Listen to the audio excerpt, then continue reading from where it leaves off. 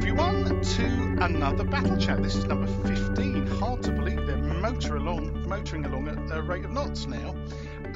And I am extremely pleased today to have managed to persuade someone to come on who I've wanted to have one of these chats with for ages, because whenever we do get together in real life, we can't stop rabbiting. We get on really well and we chat about a lot of things. And also, Rich has some really interesting views about the hobby and about wargaming, and what it means to him and what he thinks defines a great wargame. So I've kind of given it away there, who I've managed to get on the show. And of course, it is Mr. Rich Clarke, the other half of TooFatLardies. Hello, Rich. Hello, Henry. The better looking half, I think, is what you're struggling for there. Which will be disputed. Well, I think I said that Nick was the handsome half. You must be the intellectual half, or was it vice versa? Whatever. It's definitely vice versa on that one. He's the one with the 3 degrees. I've got 5 O-levels. Well, there you go. Anyway, so we were just discussing before we came on that we've enjoyed our vegan breakfasts because it's veganry as we record this, and I think Rich and I share our views about the notion of veganry, but that's for another time perhaps. But obviously, Rich is a well-known figure in the hobby, and he's been around for a long time, and I think I want to take this opportunity basically to ask the question that many people always do ask when they meet someone who's kind of well known in the hobby, is basically, Rich, how did you get started in the hobby, and what got you into the hobby, and what was its appeal for you? Well, essentially, I come from the generation before political correctness. So my grandfather was wounded at Passchendaele. My father flew with the RAF in the Second World War, and the default setting with a son was give him a box of toy soldiers. So I really started off with a box of toy soldiers, and then collected more boxes of toy soldiers as time went on. And I never stopped really. I started off, I suppose, chewing the toy soldiers, and ended up rolling marbles at them, and then blew them up with fireworks as you go through that particular stage. Not that you would allow your children to do that these days. And then got to the point where, when I went to big school, I picked up a book in the library, Wargames Campaigns by Donald Featherstone, and the rest, as they say, is history. So I realised then that you could actually fight battles with toy soldiers rather than chewing them, blowing them up, and throwing marbles at them, and they consequently lasted a lot longer. And at that point you think, oh, maybe I will put some paint on them, as this strange Featherstone man was clearly doing, although all the paint seemed to be in black and white in those days. So yeah, I started wargaming at the very moment I put down playing with toy soldiers as a childish pastime. Although, actually, funnily enough, my parents were horrified by my hobby. They were horrified that I was still playing with toy soldiers at 11, and at 12 and 13 it became even worse, more and more. So it was a tough hobby to do at the time, because it really incited so much displeasure.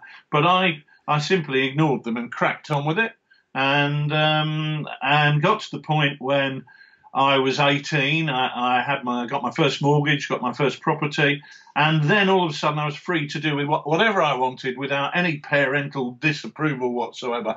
And that was the point where my wargaming really took off. I found a local club in St Albans, met other people, because prior to that it had always been one of those things you did quietly and discreetly in your own bedroom, because it wasn't something you'd talk about in public.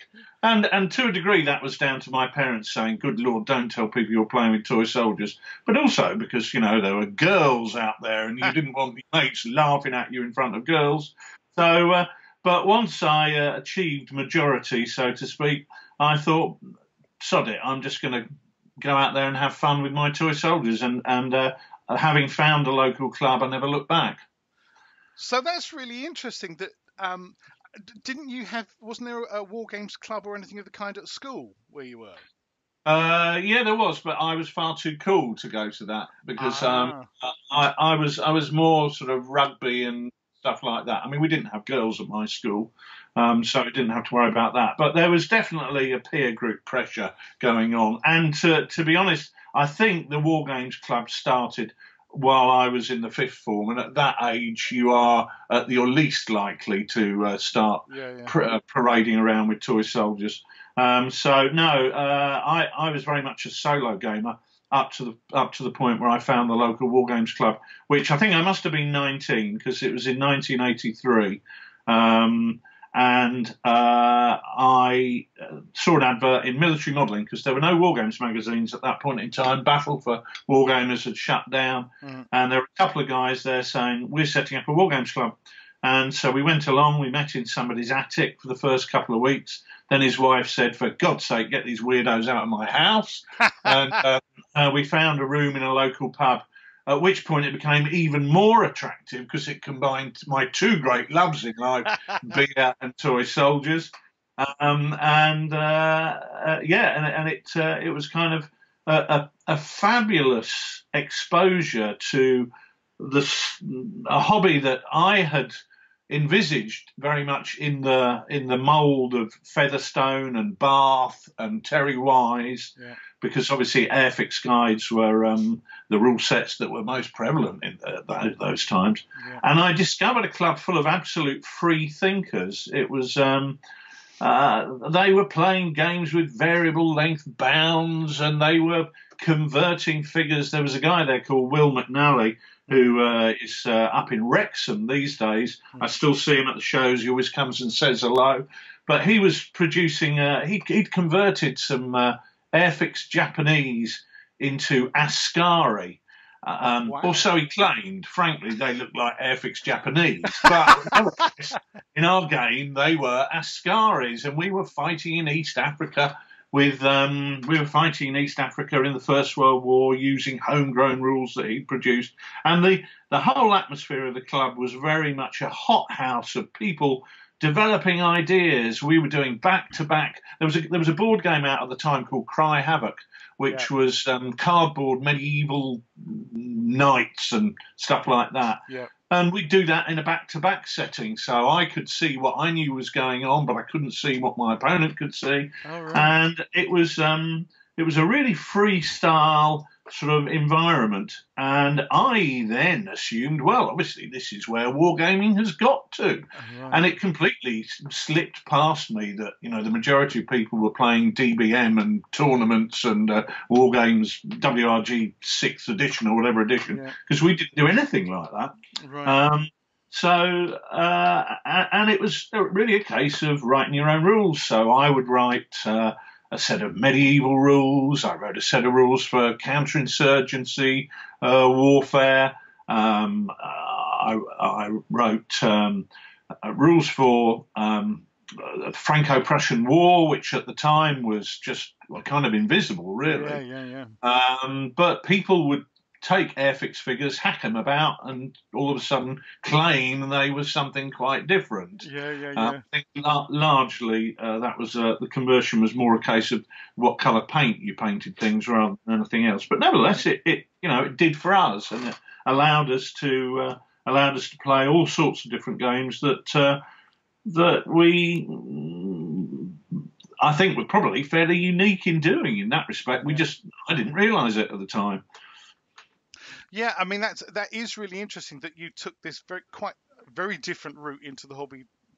To me, certainly during your teens, by the sound of things, I think we started off the same way. Dad buying toy soldiers and stuff, and that persisting. I didn't have the parental confrontation that it sounds like you did. I mean, my obviously because my dad died quite young, and he, I think, would still have loved the fact that I was playing with the toy soldiers that he'd. And Mum was very accommodating, bless her heart. But also, I suppose I did I started solo like everything else, but soon I don't know why I managed to find other kids who were really interested in what I was doing. And then at school, when I got to school, already there was a kind of a nascent war games club going, which mushroomed during my time at school, and this would have been in the early mid '70s. You know, and it was quite interesting. But I was brought up playing all those conventional rule sets that you mentioned there that you weren't brought up playing. You know, so Yeah. Well, I was playing the Newbury rules, I was playing the Bruce Quarries, I was playing the WRGs and that kind of thing. So yeah. it's fascinating to me that you didn't go through that process and you were kind of dropped in the deep end in what seems like it sounds like a really creative environment up there. It was. I mean, funnily enough, the only real commercial game that we played was Dungeons and Dragons. Right. And that very much suited the style of make it up as you go along. I mean, I even experimented with doing games when I was about 20, doing games with no rules, where I would simply hold a clipboard and somebody would say, I'm firing this unit at that. I'd look studiously at the clipboard and say, roll me 2d6. Roll me a d6. If they rolled a 0, a 1, it was no effect. If they rolled a 2, 3, 4, or 5, they got 1 hit. If they rolled a 6, they got 2 hits. And I still use that sometimes when I'm running because it's a simple little rule, and funnily enough, because I had a clipboard, everybody assumed I had my my home developed set of rules on there, and never actually asked any questions, and we just ended up playing this game, which was based entirely, well, in modern terms, we'd call it a free Kriegspiel, which was purely based on the judgment. The results were purely based on the judgment of the umpire, which was a bit arrogant, really, at 20 years old with really, not a huge amount of knowledge. But at the time, it seemed like a good idea, and I got away with it because nobody realised. But yeah, I mean, so something like D&D, which we didn't play a vast amount of, but that very much fitted in with the type of atmosphere because it allowed you to be creative, create your own environments, react to what was happening, and develop that situation just on the hoof, but trying to make it plausible. And that was an interesting experience. Yeah, I was going to say that what you were doing sounds remarkably like the kind of that 1970s time when Dungeons and Dragons was pretty much free Kriegspiel. All the rule books and the Dungeon Master's guides and all the rest of it came along in due course, but most people could probably only afford the basic rule book, and so the Dungeon Master pretty much made it. Wouldn't be using D6, you'd be using percentage dice probably, but you just God. That sounds like a really difficult thing to do, to climb that slimy cliff face. So you better roll 90% plus on the percentage dice. Yeah, that's exactly right. And it wasn't a D&D, it wasn't advanced D&D. It was just the basic Dungeons and Dragons set. And in fact, when they went to advanced Dungeons and Dragons, I thought, well, why all these rules? We make this up. There's no need for this. So at that point, I kind of found myself going more towards, only historical gaming based on historical stuff, and left that bit behind. But also because a mate of mine, I actually left the club for a couple of years 3 years, because I had a pub in North London. I was a publican. And it was one of those things where I had to put everything I had in storage, let my flat out, and go and live in the pub and do that. And the guy who had my Dungeons and Dragons collection lost it, or has still got it, or I never saw it again, or I never saw him again, or something like that. So that kind of was the end of that. But it also, the timing was right, because I thought, I don't need all this advanced stuff. It's just not necessary. We can do that ourselves. Yeah, absolutely. So that's a really interesting bit of background there, Rich. Absolutely fascinating. So already in your late teens, early 20s, you've got the rule writing bug. And as well as that, as I've kind of made a note here, that of course the other thing that people mustn't forget is you've been writing articles for magazines for donkey's years as well. I mean, I seem to certainly remember you appearing in Duncan McFarlane's early miniature war games, didn't you? No, No, Wargames Illustrated. Oh, the early Wargames Illustrated. Wargames Illustrated, yeah. So we're going back to, I don't know, late 80s. Right, so yeah, 86, 87, that kind of time. Yeah. It's funny how the hobby has changed, and in some ways you have parallels with today. I mean, I've always enjoyed writing. I enjoyed writing at school, creative writing. And actually, my column in Wargames Soldiers and Strategy is one of the most enjoyable things I do. I mean, I must admit, sometimes Jasper, Guy will say, your column's due, and I'll go, I don't know, what am I going to write about? And he'll go, I don't know, I'll ask you. And yet, funnily enough, the last column was on battlefield walking. Yeah. And Jasper said to me, why don't you do it on battlefield walking? Well, the reason he said that was he and I had met up at Arnhem the previous month. Yeah. And I thought, oh, yeah, it's obvious, really, isn't it? But normally I've got so much stuff clogging up my brain that I need somebody probably in the right direction sometimes. But I really do enjoy that, because I'm not writing as Richard from TooFatLardies. I'm just writing as Richard the Wargamer, and it's quite nice to have that freedom to address issues that are not about the business and just talk about my love of things I do in the hobby. So that's always fun. But I think in the old days, in inverted commas, writing was very much about sharing information as much as anything else. We would be doing games about, let's say, the Franco-Prussian War or Maximilian in Mexico or the Russian Civil War.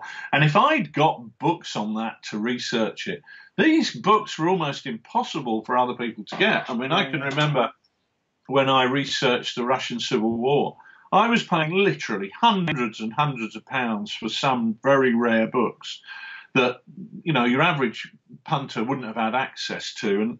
And so I would then write these articles in order to share information and get interest going in the hobby. Yeah.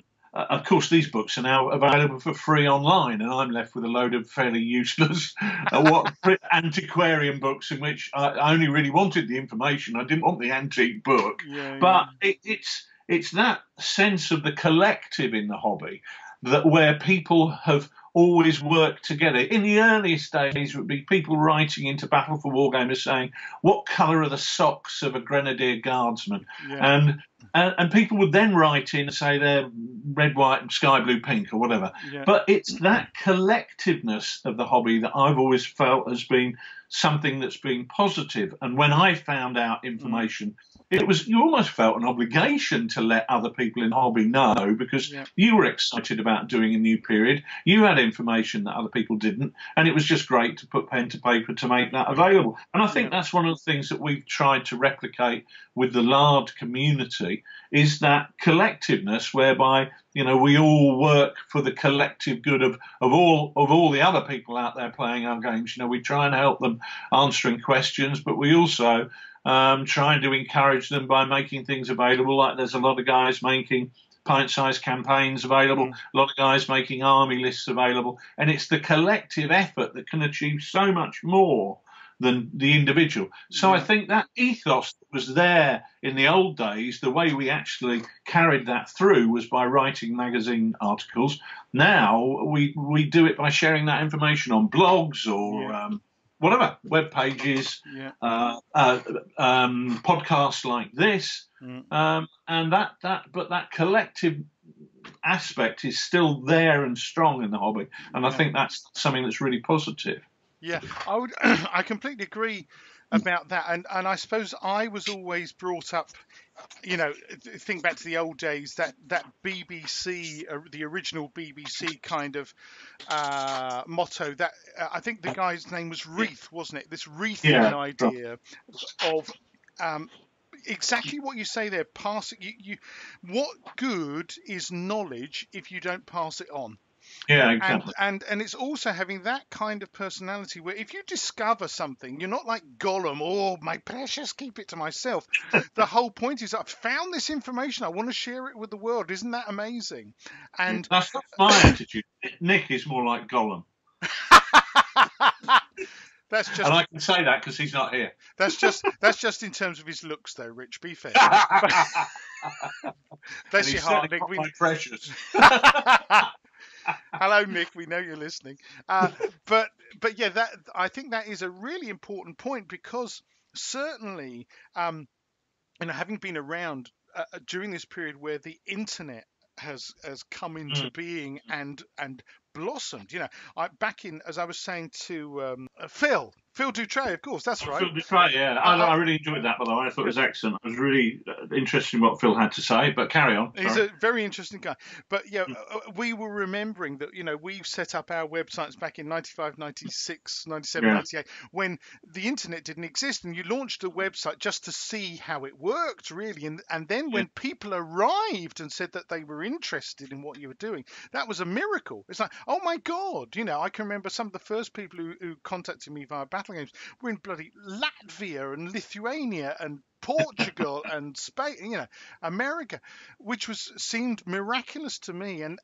But what it revealed was that certainly in that period, I think that the magazines had kind of blossomed and were really kind of extremely popular in the 1970s, 80s. And in the 90s, things kind of died down a bit. And of course, we lost Practical Wargamer, Stuart Asquith's Practical Wargamer, didn't we, in the early 90s? And a lot of people, including me, of course, were sitting around thinking, well, surely someone's going to pick up that baton and run with it. And no one did. So then when the internet appeared, suddenly, as you say, it became this alternative online venue to magazines where you have the benefit of immediate responses. You put a thing up somewhere saying, oh, what were the colour of the French Grenadier Guards socks? And you get an answer back within a day, certainly, often within minutes. Quite extraordinary. And I think that's one of the things that has helped to secure and propel forward the hobby, certainly over the last kind of decade or so, which I'm delighted to have been a part of, and you as well, because one of the things we're going to be talking about later today is you now can produce digital product for people which they can buy and be reading within minutes. They're not having to wait for the postman. And that, both as a consumer and as a business person, is an extraordinary thing. I can remember when I first sold my first digital copies of Battlegames, it was like, oh my God, this is an amazing thing. And people were emailing back the same day saying, God, I've already read that issue, Henry. I really enjoyed that issue. Or could you put me in touch with, this is the other great thing, could you put me in touch with the guy who wrote that article? Some extraordinary opportunities. But anyway, so we're going to be talking some more about internet and digital products and stuff a bit later. But so what I'm interested in as well, and I think a lot of people are, Nick was telling us what he feels were kind of his babies of the Lardies stable. What bits of the Lardies stable do you look at and say, yes, that's definitely was primarily my baby, and I'm kind of most proud of that? Okay.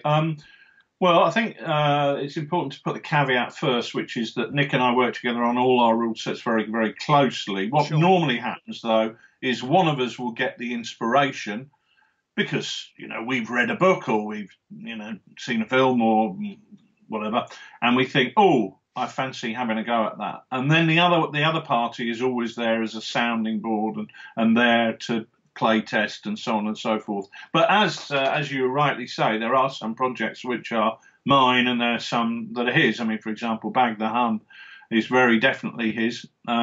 He was very interested in aerial warfare. My father was a pilot in World War II, and I very definitely was not interested in aerial warfare, having been dragged round Hendon Aircraft Museum almost every weekend as a small child. I was sick of the sight of bloody things. And so that was definitely his. My main ones have been Chain of Command, Sharpe Practice, Dax Britanniarum, and Through the Mud and the Blood, I guess would be the big ones. There will be some others that I've forgotten, but they would be the ones that have really got my fingerprints all over it. Pride, I don't know. And I don't really do Pride, but Chain of Command, what I like about Chain of Command is you go online and you go on places like TMP and people will say, there's nothing new under the sun. There's no new rules, concepts. Everybody's just rehashing what's been out there previously. And I think, actually, no.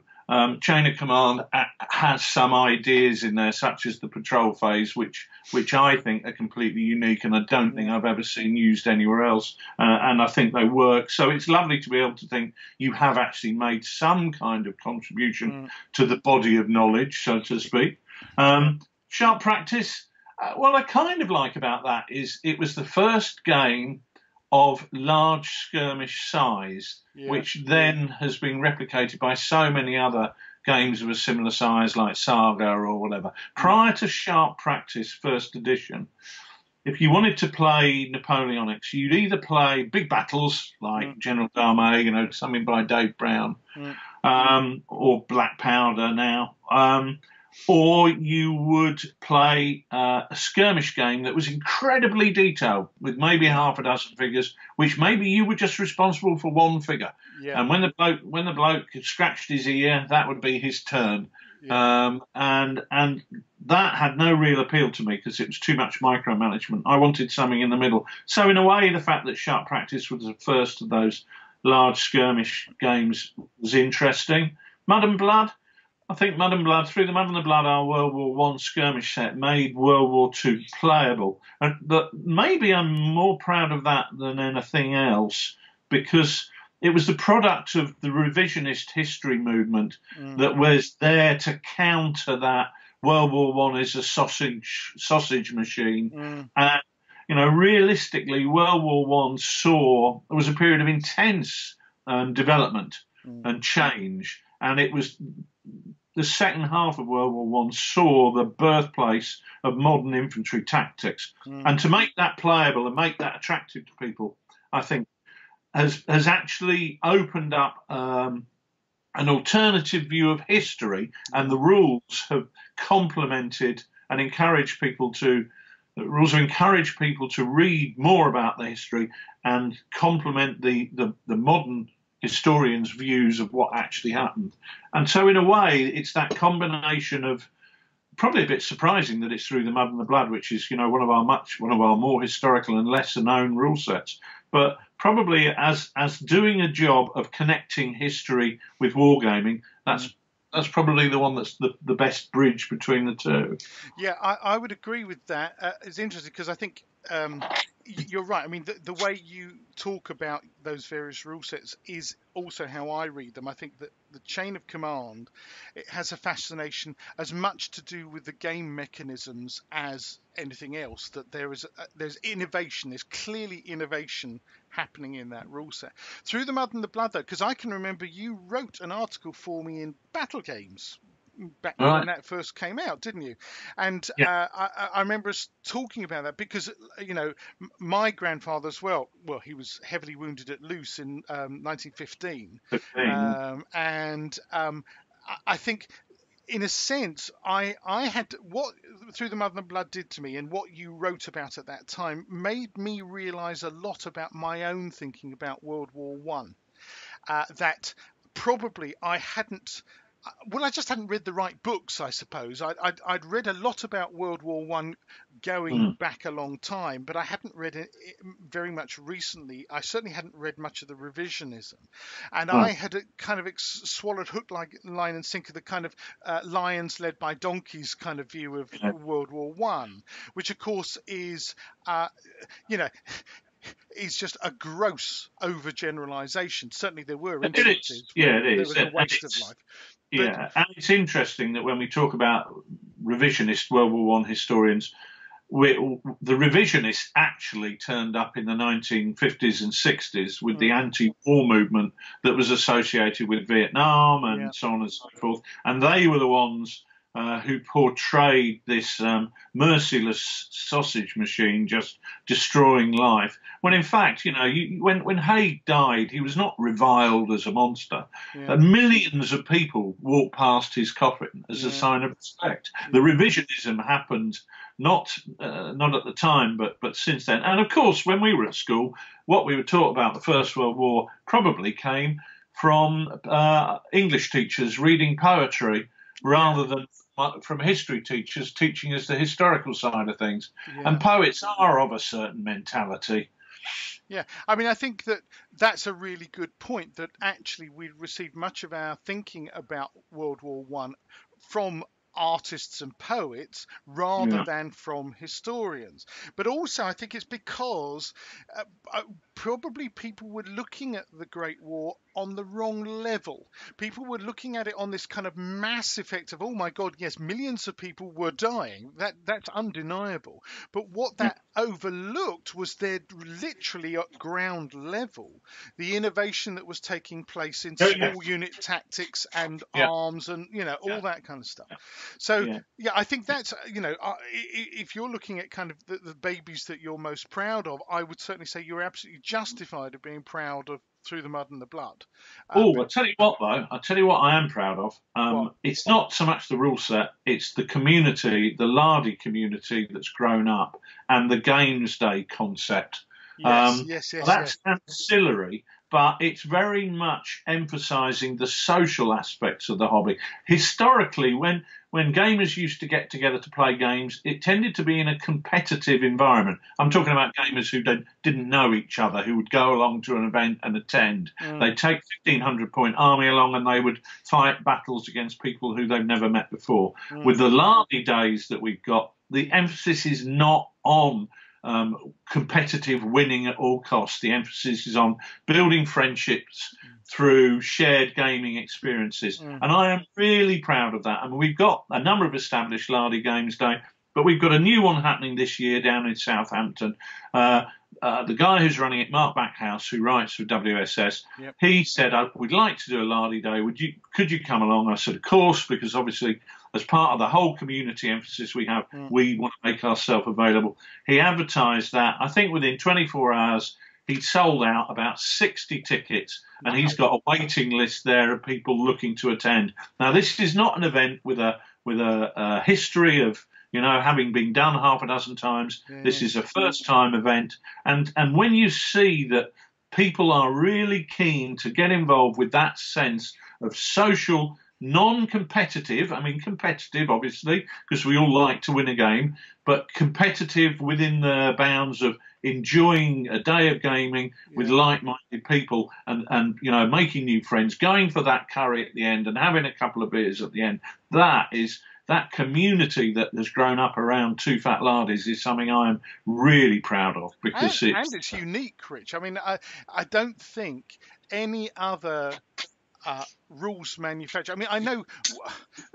Okay, we mentioned Warlord Games. They put on their Warlord Games Day, but that's kind of an annual thing, and it's quite a different sort of feel, I think, and we're going to talk about this as well later. I think that one of the tricks that you and Nick have managed to pull off is to become a hugely successful commercial enterprise without seeming like a hugely successful commercial enterprise. If you see what I mean. That has positives and negatives, but yes, I think we certainly like to keep it real. And there's no ivory towers on Lard Island. And also the other thing is that I forgot when I showed this. Actually, I think one of the great things about you as being probably the better known half of TooFatLardies is that pretty much everyone acknowledges that you are a great showman, Rich, that you can be found at shows up and down the land and overseas as well, flying. I think not just flying the Lardy flag, but flying the wargaming enthusiast flag. And I think that's one of the reasons why you gain such huge respect, is that you have an obvious love and passion for the hobby, which you're almost desperate to communicate, to the point where you'll do a day-long show and you'll hardly be able to speak at the end of it because you'll have lost your voice. Yeah. And most recently, of course, you've just been given various awards by Wargames Illustrator. I think you picked up 3 of them, didn't you, for best this, best that, and best the other. What a Tanker, Chain of Command, and best customer service, or bronze in best customer service. Yeah, but also at Crisis in Antwerp back in November, you won best game. I have to say again, and I think a lot of that is very much down to you being the showman. So, of course, what people want to know is that something that comes naturally to you, or is it something that you've had to work at? Is it something you actually enjoy, or is it something that you feel you have to do and it just leaves you exhausted and enervated at the end of it? Oh, that's a really good question. I think enthusiasm for the hobby has allowed me to develop, and the fact that I do it regularly has allowed me to develop a certain style, which isn't made up. It's definitely me. Yeah. But I think the way it's important when you are running a game at a show to recognise the fact that the people who are at the show have paid to get through the door.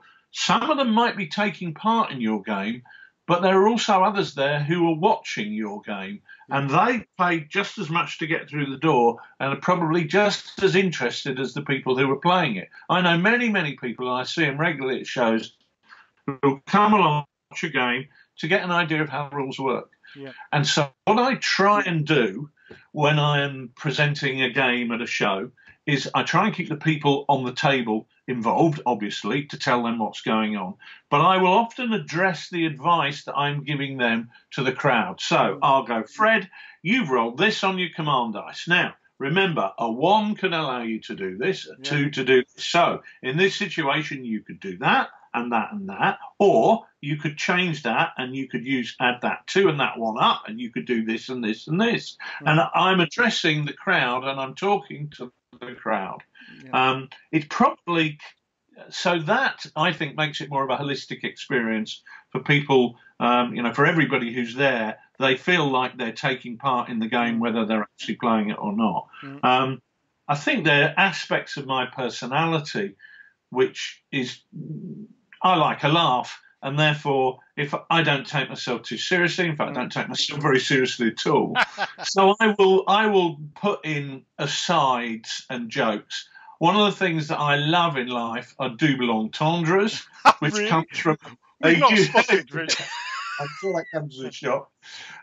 So some of the double entendres I chuck in, whilst they're perfectly innocent in what they say, can be relatively near the knuckle. And I think, for the most part, if there are any kids there, they don't catch the jokes, because it's a bit like going to pantomime. A lot of the jokes are in there for the adults. So a lot of the people enjoy that. And I do that just because that's in my nature.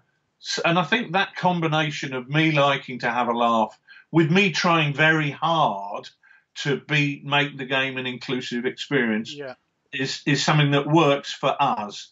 I'm sure other people. I'm not claiming that there's anything unique about me. I mean, I am not Britain's funniest comedian. I will not be applying for Britain's Got Talent or anything like that. But I'm prepared to chuck in a few jokes to make it more interesting for everybody, and because it makes it more interesting for me. Absolutely. So that combination of working hard at it and also having a laugh, I think, is a bit of a winning combination for us. It's interesting, actually. You go to a lot of shows, and I did some research on this about 8, 9, 10 years ago, because we used to take games along to shows, and we never used to win any prizes for anything we'd done. And yet we used to be there with our table completely surrounded by hordes of people. So I contacted a lot of show organisers and said, I'm just doing some research into the hobby. I'm wondering if you can tell me what criteria you use to judge best participation game and best demonstration game. And often it came back that it was exactly the same.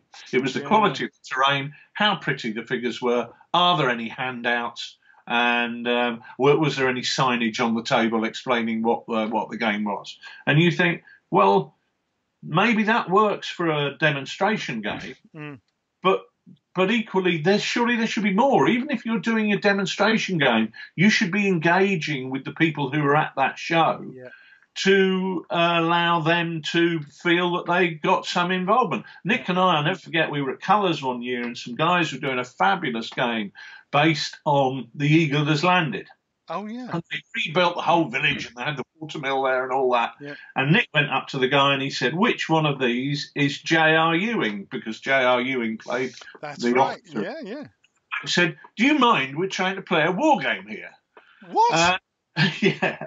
So I told him in a relatively small number of words, two, what I thought of their game, or what I thought of him, and it was just so stupid. I thought I never want to be in a position where I'm doing that. So I have always thought, well, I don't do it to win trophies at shows. What I try and do is do it to get people to have a good time and to allow me to have a good time. Yeah. So it's I can't even remember what the question is, but that is the answer.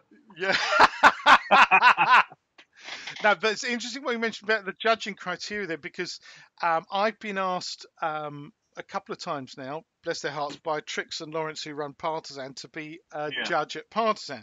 And that's you make a really interesting point. Now, when it comes to demo games, you've described pretty much what makes a good demo game. Plus, in my case, if I see backs turn to the audience, I just walk on by. I'm not interested. Yeah.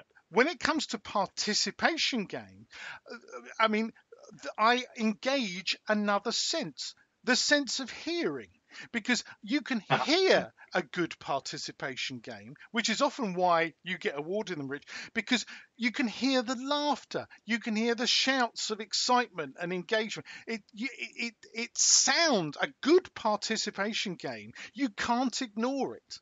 A good participation game is always in danger of disturbing the other games around it. In a sense, because well, I think you're probably right, because certainly the experience that I have when I'm running those games is that you are in a bubble. The only thing you're aware of is your table and what's happening on it, and the faces immediately around it, and so you really have got no idea what else is going on at the show. Absolutely. And I think it probably helps in view of your criteria, the fact I've got a big voice which carries fairly well. Yeah, you know, so, understand. But I mean, there are a few. Perhaps I just get a prize for the biggest gob. We could always institute that. But I mean, there are, over the years, I've noticed there are a few clubs who've made a really good fist of putting on participation games. I mean, a few years ago at Partisan, I don't even remember, there was the RAF guys who regularly attend the shows, and they put on a brilliant Minions game for kids.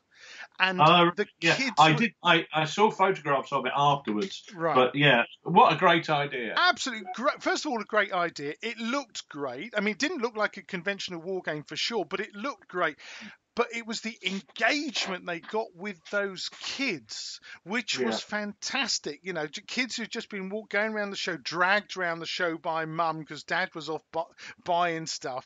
And suddenly there's this game that was at their eye level and which engaged them. And the guys running the game, maybe they're all parents and were really good at dealing with kids, but it was just fantastic, and the laughter and excitement, it just made it stand out. And there is this, I mean, your participation games always happen to look good as well. I mean, I think back a few years to where, for example, some of the Sharpe practice games that you put on, some of those look stunning with beautiful model ships and all the rest of it. And now that can help, but the look of the game isn't the be all and end all when it comes to the participation game. The key is in, the clue's in the bloody question. It's a participation game. And therefore, if you're attracting lots of people and they want to engage, they want to participate, even if that happens to also be promoting what is also a commercial rule set, that doesn't matter. That doesn't matter. So, hats off to you, mate. I think I'm going to send you a bottle of throat tonic for your next one. So, just I lubricate it after most shows, but not with throat tonic. It's the cooking lager that cures all. Remedial cooking lager. Just as a kind of, it's a little aside, really. One of the other things that I've always noticed is in the Lardy rule sets, the illustrations. And it turns out, basically, you are the TooFatLardies illustrator, Rich. Now, this is a talent that you don't ever kind of talk about or promote, but it's obviously a useful talent and something I assume that you enjoy doing. Is that something? Are you self-taught? Did you study art at school, or how's that come about? Well, I did art O level. I got a B, Henry, which Yeah. doesn't necessarily suggest that I'll be doing the Sistine Chapel anytime soon. But I can't stand. I don't really like doing it. I'm not very good at it. I could a few years just about get away with it with some of the black and white line drawings. But it's one of those things. I do a lot of articles on making terrain. Yeah. On Lard Island News, generally because I just like sharing ideas with people again about what I'm doing with that. And I'm not very good at that, but it's just a case of having the balls to just do it. And with the artwork, it was very much that we wanted some pictures, and I can draw a bit, and so I drew up a few pictures, and some of them I'm not overly pleased with, and some of them just about passed muster. But no, I mean I didn't study that or do anything more than buy myself a set of decent mapping pens. Once you've got a set of decent pens with variable size nibs and you use the right one for the right task, it tends to make it a bit easier, really. Yeah. But no, it's just I've always been able to draw a bit. It's not something I've ever really enjoyed, and it's not something I would hope to ever do again. All right, because for a lot of the stuff I've seen you do reminds me very much of those Commando comics from back in the kind of 1960s, 70s. Yeah. Your illustrations for Bag the Han, the cover of Chain of Command, that kind of stuff. Yeah. I mean, is that something that you kind of copied as a kid? Because I know that there were certain things that I saw drawings or paintings or something, and I would just literally try to copy it. That's how I did a lot of my own learning. Is that something you did? Yeah. Yes, very much so. I mean, the cover of Chain of Command actually was an image commissioned by Dr. Goebbels. I just nicked it off a poster from the period and then amended it. Well, I presumed on the basis that Dr. Goebbels was unlikely to pursue me for a copyright that I could actually nick it. So I did. But the Bag the Hun stuff I did draw, and the Mud and the Blood stuff. Yeah. But it's not something I enjoy doing, but it can be useful sometimes. If you like the TooFatLardies Pie in a Pint logo, I drew that in a pub. Yeah. We said when we first discussed the name, and I just scribbled it up. And whilst it's rough and ready and was scribbled on a napkin, I quite like it because it sums us up. Yeah. I'm tall and full of beer. He's short and full of pies. Because the other thing is, as I kind of mentioned with Nick, that you have really taken to using kind of Adobe design software and doing your own layouts and that kind of stuff. Because I remember I gave you a couple of tutorials a couple of years ago, whenever it was. Yeah. And one of the things that, as someone who teaches something, I love it when someone takes the information you've given them and then goes off and runs with it. And you can suddenly see, oh my God, Rich has suddenly done all this stuff, which is really brilliant. I mean, was that kind of a breakthrough for you? Oh God, yeah. I mean, we decided that we had up to a point been doing all our layout in Microsoft, and it's just not the right thing. Yeah. And so we decided we were going to go to Macs. And obviously we've got the full Adobe suite as part of the software rental thing that we subscribe to, so we get all these different packages.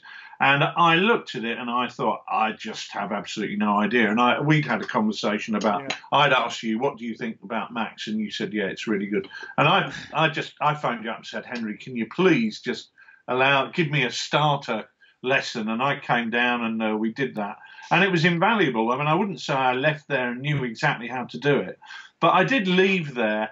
And even now, I'm finding things that you taught me that I suddenly realise what they were about. And they were literally only last week. I thought, oh, yeah, Henry told me about that.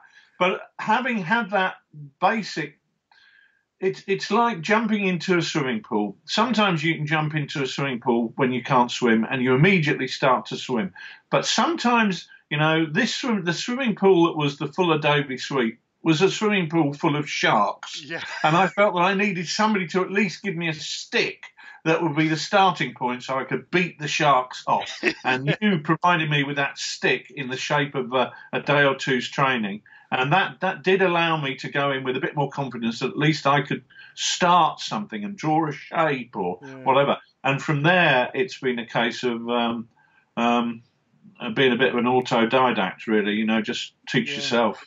Yeah, I mean, and it's brilliant to see because, certainly your layouts and stuff, they're completely professional. I mean, there's, I look at what you produce and think that's really smart stuff. It's I couldn't do any better. It's brilliant. So effectively, I feel like, I've done myself out of a job there. But that's part, But I do love, as I say, the teaching someone something, because it's the same when you teach someone how to play a set of Wargames rules, isn't it? Yeah. And then you see them putting together their own war game using those rules. It's fantastic, it's almost kind of a paternal feeling, isn't it, that you get when you pass it to lunch. And now this does tie into something that we mentioned earlier that we were going to talk about, which is, I'm sure everyone listening to this, because initially obviously it's just going to be the patrons, then a couple of days later this is going to be open to the wider world and many hundreds of people will be listening to this. Hello, many hundreds of people. Hello, many hundreds of people. Perhaps thousands, who knows? But everyone has known about TooFatLardies and thought about them for a long time as kind of the underdog war games rules produce. These two guys, nice guys, they're intelligent, they're friendly, and probably they're doing it in a shed somewhere. And they produce a few rule sets, and oh gosh, they often get bullied by these big rules manufacturers, or people talk down about them, and it's not, and so they've got this nice little community of some chums, a few of these people who play these rules. And in fact, nothing could be further from the truth, because you're running a business that sells tens of thousands of copies of your rule sets every year. And it doesn't take an idiot to work out, now hang on, if they're selling, let's say, 25,000 rule sets at £10 a pop every year, oh my God, that's a business with £250,000 turnover. Now that I can relate to, because when I was running my design agency back in the day, we had a turnover of between about £250,000 and £300,000. Now that's a serious bloody business, Rich, and I think that it's important that we get this message across to people. So I think it's also would be really helpful. Could you sort of take us through the journey that you've taken, not as a war gamer now, but as a business, your relationship with Nick, how that's flourished and created this, what is clearly, not in the same league as perhaps Games Workshop, or maybe not even Warlord Games, but it certainly must be kind of third place or close to it in the rankings in the war games world, certainly in the UK. So how's that come about, Nick? Rich, sorry, I'm calling you Nick now. Yeah, no, I haven't put that much weight on. Well, the whole thing was accidental, really. I mean, in the first instance, we were just producing rules and sharing them in a way that we shared information through magazines. But the business, we ended up publishing rules because people said, "Oh, you really ought to publish these," and it went from there onwards. And I was managing director of a company I owned then, which was a headhunting business. Actually, I used to find senior executive level staff for big businesses, and it got to the point where I was going to have to give up TooFatLardies because it was just encroaching too much on my working day. And you can't. Well, I don't think I couldn't successfully run two businesses. And my wife said to me, "Hold on a minute, don't chuck it in yet. Our younger daughter has just about to go to big school. That will mean both girls are at the same school. They're both can be picked up at the same time, dropped off at the same time. I can go back to work. So she went back to work and helped support everything as I went full time with TooFatLardies, which was a fairly tough period of time. But there are several. A couple of key markers in that journey that really made things work. The first one was selling things in PDF format, because once you start selling things in PDF format, you have access to the whole world, and the whole world has access to you immediately. And we certainly find that these days what customers want is they want things as soon as they can possibly get it. I think that's true of everybody. You know, I ordered a plant sprayer the other day from Amazon on Sunday lunchtime because I wanted to fill it full of water and PVA and then spray some models I'd made to hold the flock in place. Yeah. It arrived at 6 o'clock Sunday evening. Oh my it was God. 6 hours for a £3 plant sprayer with free postage. And you think, this is absurd that we've reached this point that our demand for immediacy is so great. Anyway. Nevertheless, whatever the rights and wrongs of it are, people love the idea of being able to get rules in PDF, and especially as at that time we were producing all our rules in black and white. Yeah. And there was a point of principle there that I felt very, very strongly that the important thing in a set of rules was the rules. It was not the pictures. It was not the colour content. Yeah. That didn't matter. The important thing was that the rules were good. Yeah. And, of course, I was completely wrong. However, at that point in time, it was good because people would buy a set of black and white rules and they'd print them out. And what is the point in having them posted to you ready printed when they're only black and white? Yeah. So that meant at that time our sales leapt by about 800%. Oh my God. Because so many more people were buying them in Australia and America and so on and so forth. So that was one thing that... we put a date to this, Rich. So roughly when was that? I have no idea, Henry. 10 years ago? 10 years ago. Yeah. What did we produce? We were producing in black and white at that point in time. I would say, let's say 10 years ago. Right. Let's say 12 years ago, actually. Okay. 12 years ago was when I had to go full time. And the reason I had to go full time with the business was because it had got so busy. So the two must have been linked. Yeah, so let's go with that as a date. Yeah. It ain't far off, and who cares anyway? The next important milestone was going full colour. But we'd always said we're not going to go full colour. There's no need. As I say, this is a point of principle. We don't need to do it.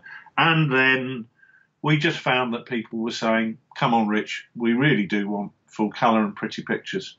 Yeah. And I can't remember. We produced Through the Mud and the Blood with a colour middle section of about 8 pages, which had some really lovely photographs of Sidney Ramwood's First World War terrain. Absolutely, yeah. And that was good. And at the time, a lot of Wargames rules were produced in the same format. Even Flames of War books at that point in time had black and white sections mainly and some colour sections. So we weren't out of step with them.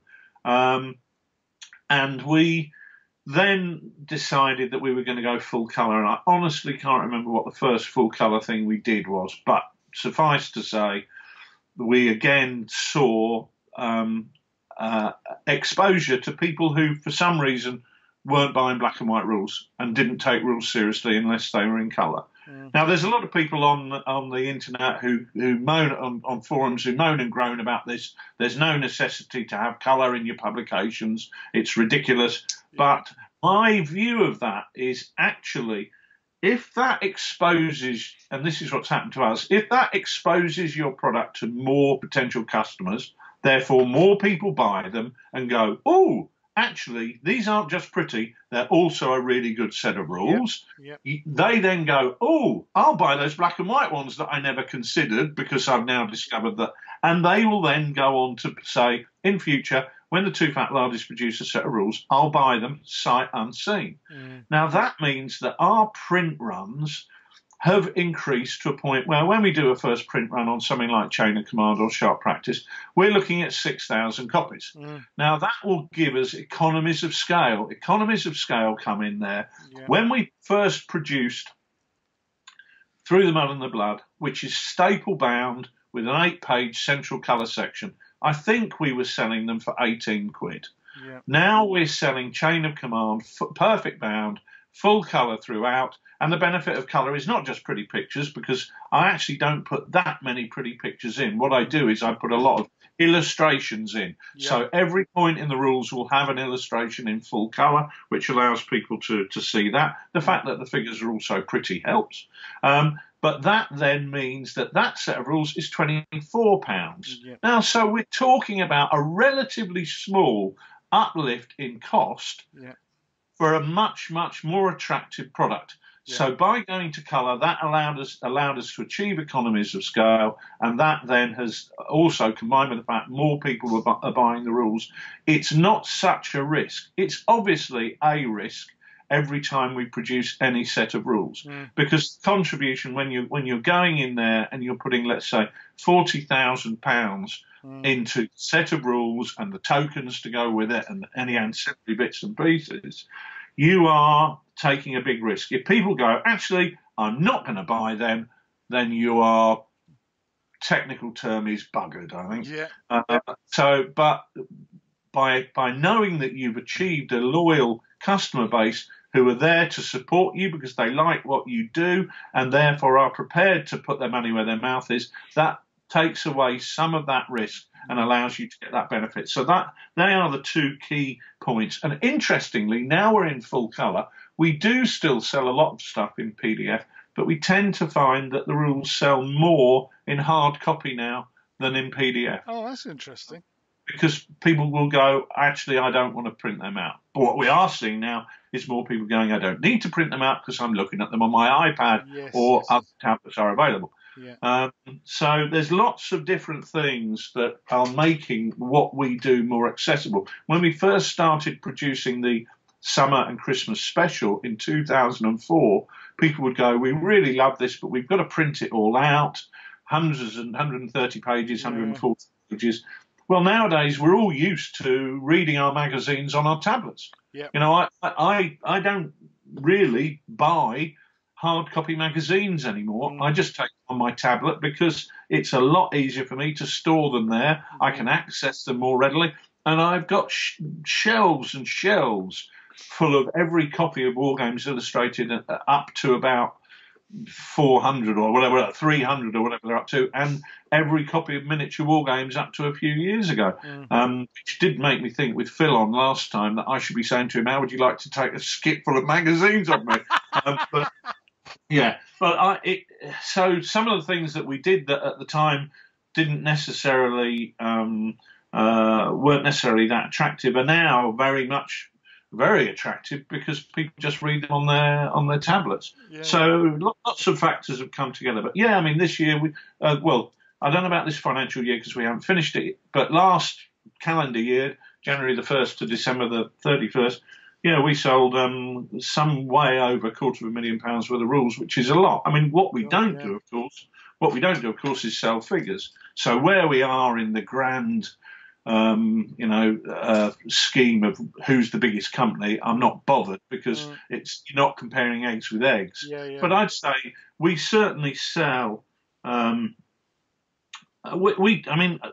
of Command has already sold 24,000 copies. After we finish this conversation, I'm going to the printer to pick up another 3,000 copies, which is the new print run. Now, for many, many publishers, 3,000 copies is a lot more than their initial print runs. So we've established ourselves as a business. Now, is that important? Well, it is important that we are taken seriously because you do have an effect where people don't buy a game if they think they won't be able to play it with any of their mates. Yeah. So it's important that potential customers can see that there is a core number of people who are going to be buying those rules as well and who are going to want to be able to play it with them.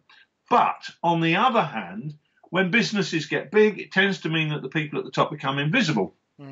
Now, we definitely do not want to become invisible. We want to retain our contact with our customers and very much with the community. We're there to attend the games days, the shows, to take demos to club. You know, we still get clubs contacting us saying, would you mind coming up to our local club and running the game out? These are small businesses approaches which are still core to what we do, despite the size of the business. And I don't want us to ever lose touch with being the wargamers that we are and just playing games with other people. Yeah, I mean, I do spend a lot more time doing VAT returns and paying VAT in 28 different European countries or whatever it is. And I do employ staff to pack the post and monitor forums so that I can be alerted which questions I need to respond to. But I'm still involved at all levels. I pack envelopes and I answer questions on social media on a daily basis. So I think it's important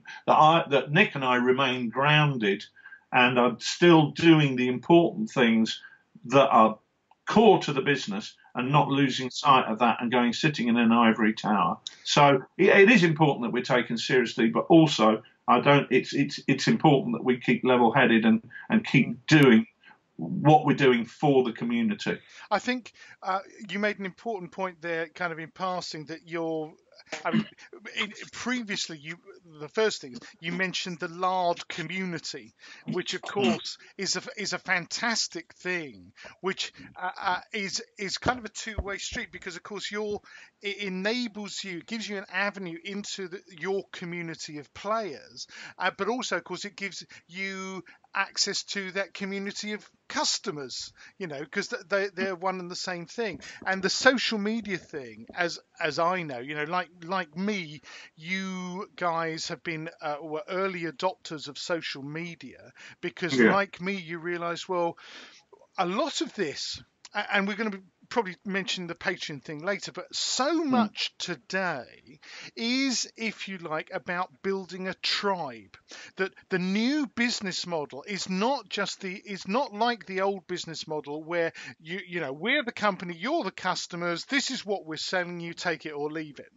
That model is outmoded, and if you try to follow it these days, basically you're going to fail. And obviously we do see many small companies where people aren't prepared to kind of adopt new methods, where they flourish for a while and then they disappear almost without trace.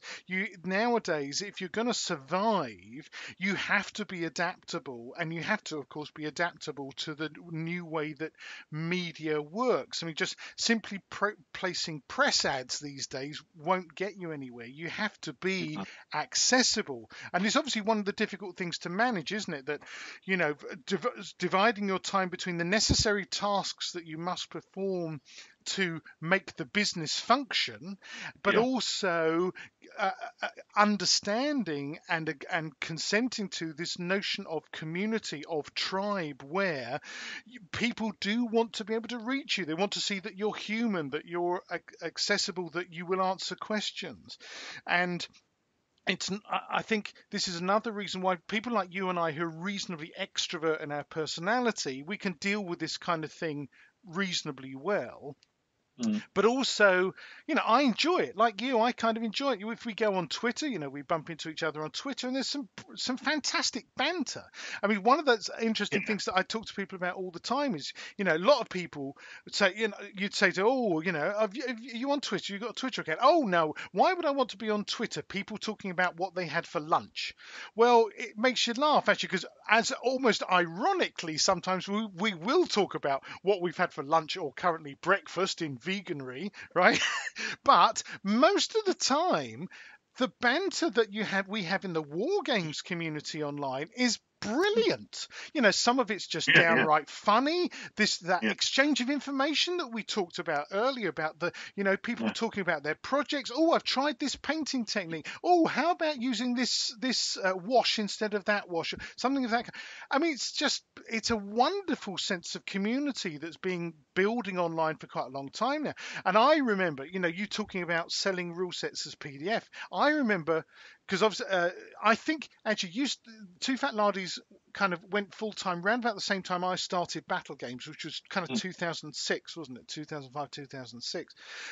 But I can remember, what was it, 2008 or 9? I was the first person to start selling my magazine as in PDF format online. And I remember people, oh, you don't want to do that. People are just going to steal your magazine, or you won't make any money. And the opposite was true. Suddenly, it mushroomed. And I'm sure there were a few people out there who might have, tried to nick a copy or got a copy of some bloody awful download site. But actually, it was so few, and the customer loyalty was amazing. People would email me, say, "Oh, Henry, I thought you ought to know. I've seen your magazine on this naughty website. You ought to write to them, get them to take it down."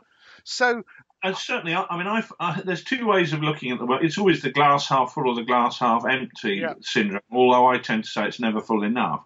But it's you either say of people are all thieving rotters, or you say, actually, people are all decent people. And the answer is neither of those. But I do firmly believe it's much more close to the latter than the former. People are generally decent human beings. And if they see you being robbed, because let's face it, if people are chucking your magazine out for free or some of my products for free, they are actually undermining our business. It is theft. They tend to let you know. And the other thing, to be honest with you, these dubious websites, do you really want to download what somebody else has uploaded and maybe infected with all sorts of heebie-jeebies that you don't know about and could pick up on your computer? So my attitude is you have to allow for the fact that there is going to be a degree of that done by nasty people, shall we say, in polite terms, but the vast majority of people recognise the fact that it's our livelihood, and if they like your rules, in my case, they're not going to try and undermine your business because they know that will be the end of the game and there'll be no more rules coming. So I like to view it that most people are decent, honest human beings, and it doesn't happen very much at all, and I honestly believe it doesn't happen very much at all. And it is interesting, and I've certainly I won't name any names, but there've been people who I've had conversations with over the years where I noticed that they were using certain things that I designed without reference to me, and I contacted them and had that conversation with them. You do understand that if you keep doing that, I lose all incentive to do more of these things that you say you love, because what would be the point of me doing them? Because I can't afford to do them for free, and I have managed to convert several people to realizing that, this isn't a victimless crime. Copyright theft is not a victimless crime, because someone has taken that photograph, created that map, done that illustration, written those rules, whatever it happens to be, and is relying on that often to feed their family. Absolutely. Look at my point about a 40 grand front end investment. If everybody decided, if one bloke bought it and gave it to everybody else and they all nicked it, my 40 grand investment is all of a sudden turning into a £39,980 debt. And that is definitely not victimless. That would be the end of my business. So as you say, it's not victimless. But the good thing is, people are not horrible, nasty characters. They're generally very good. And I have to say, compared to when it first started, the number of times this has cropped up, for me at least, a touch wood, and maybe I'm lucky, has reduced to an infinitesimally tiny amount. And particularly now since I started the Patreon thing, I think if nothing else, that just puts it front and center that, guys, this is my living. This is not something I'm just doing as a hobby. I'm relying on this for a living. So don't nick it. Anyway, that's been really interesting hearing more about kind of the business side of TooFatLardies, because I bet most of the people out there won't have heard this story about TooFatLardies or understood the scale of your operation. It's a major undertaking, and actually quite remarkable that effectively it's still just you and Nick. You know. Well, no, it's not actually. We've got a post room, and we've got the guy who manages the forums for me, and Right. doing all that. So it's not quite just us, but yeah, and Dave Brown is involved writing rules for our sister company Rise Press, Yep. which is very much under the same banner. So we are growing, and we are looking to encourage other game developers to come on board, but it's a case of trying to balance a number of hours in the day. Yeah, absolutely. Let's look at some of the Mm. kind of meat of potatoes now.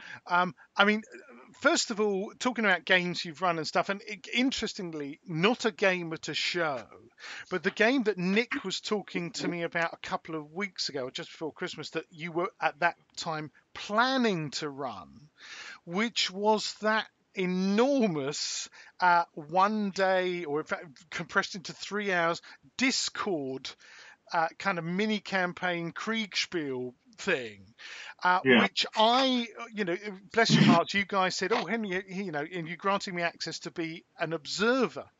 Well, all I can say is, even just as an observer, it was mind blowing. I am thinking about trying to write a blog post about what I witnessed, because the Duke of Wellington said of describing a battle that you might as well try and describe a ball, a dance. Yeah. Because the speed at which messages were being exchanged in umpteen different kind of online rooms within the overall Discord chat room thing was extraordinary. And because you and Nick were umpiring this thing, that must, Rich, have been 3 of the most frantic hours of your life, surely. Well, no, it's worse than that, actually. For a start, an interesting thing is the process of the Kriegspiel that we were running. And we use this term. We say we'll do the Kriegspiel, and then we'll have the 3-hour game at the end. Actually, that's the game at the end. Isn't the game is the whole process, because the planning exercise is very much part of the game. How those guys were interreacting, making their plans. That was interesting for the defending side. For example, I was involved in some of the issues that they had to deal with, because the Kriegspiel that we did had an air mobile force, parachute and glider-borne, landing on some defenders. So whilst the air mobile force were doing their planning, the defenders were sat there twiddling their thumbs to a degree. So I had an opportunity to give them some issues to deal with. So I created some social unrest in the main town, which the garrison had to deal with. I created issues like food shortages. They had a home guard to deal with, who were actually using their role to settle political scores. Yep. So think of, fall of the Third Reich type thing, with the Sturmabteilung going around knocking anybody on the head that they thought didn't deserve to survive. You had a town commander who was a complete and utter defeatist. And really providing that backdrop was interesting to examine, because it allowed us to see just how easily minor events can trigger larger ones. For example, there was an issue with a food shortage. So one of their commanders sent some lorries north to get some supplies from the central supply depot in the capital. Meanwhile, one of the other players had advised the civilian population to leave and head north because of the enemy were approaching and it was going to be a battle zone. Yeah. Well, of course, all of a sudden, these supplies that are heading north are meeting hordes and hordes of refugees who are completely clogging the roads, and that exacerbates the food shortage issue. Yeah. So it's interesting. You're able to examine issues that you don't necessarily get in a normal tabletop wargame. Yeah. So that was one of them. The actual hard work in delivering I don't know what we should really call it. I suppose we should call it something like resolution phase, that 3 hours of what we would typically call a game. Took a lot of work, because we got in all the orders from all the different players telling us what they were going to do with their troops, how their troops were divided, what the glider load was, how they were allocating their support troops. And Nick said to me, Oh, he said, I'm going to decorate my dining room today. Would you mind having a look through these? Well, I had a quick look and I thought, bloody hell, this is going to take forever. So prior to the 3 hours of the game, I had 9 hours crunching through all the orders, working out what happened, where the paras landed, where the gliders landed, and working out all the small combat, and then writing all the reports back to their commanders so they were pre-written, and that then allowed for the fast distribution of messages once we hit the ground.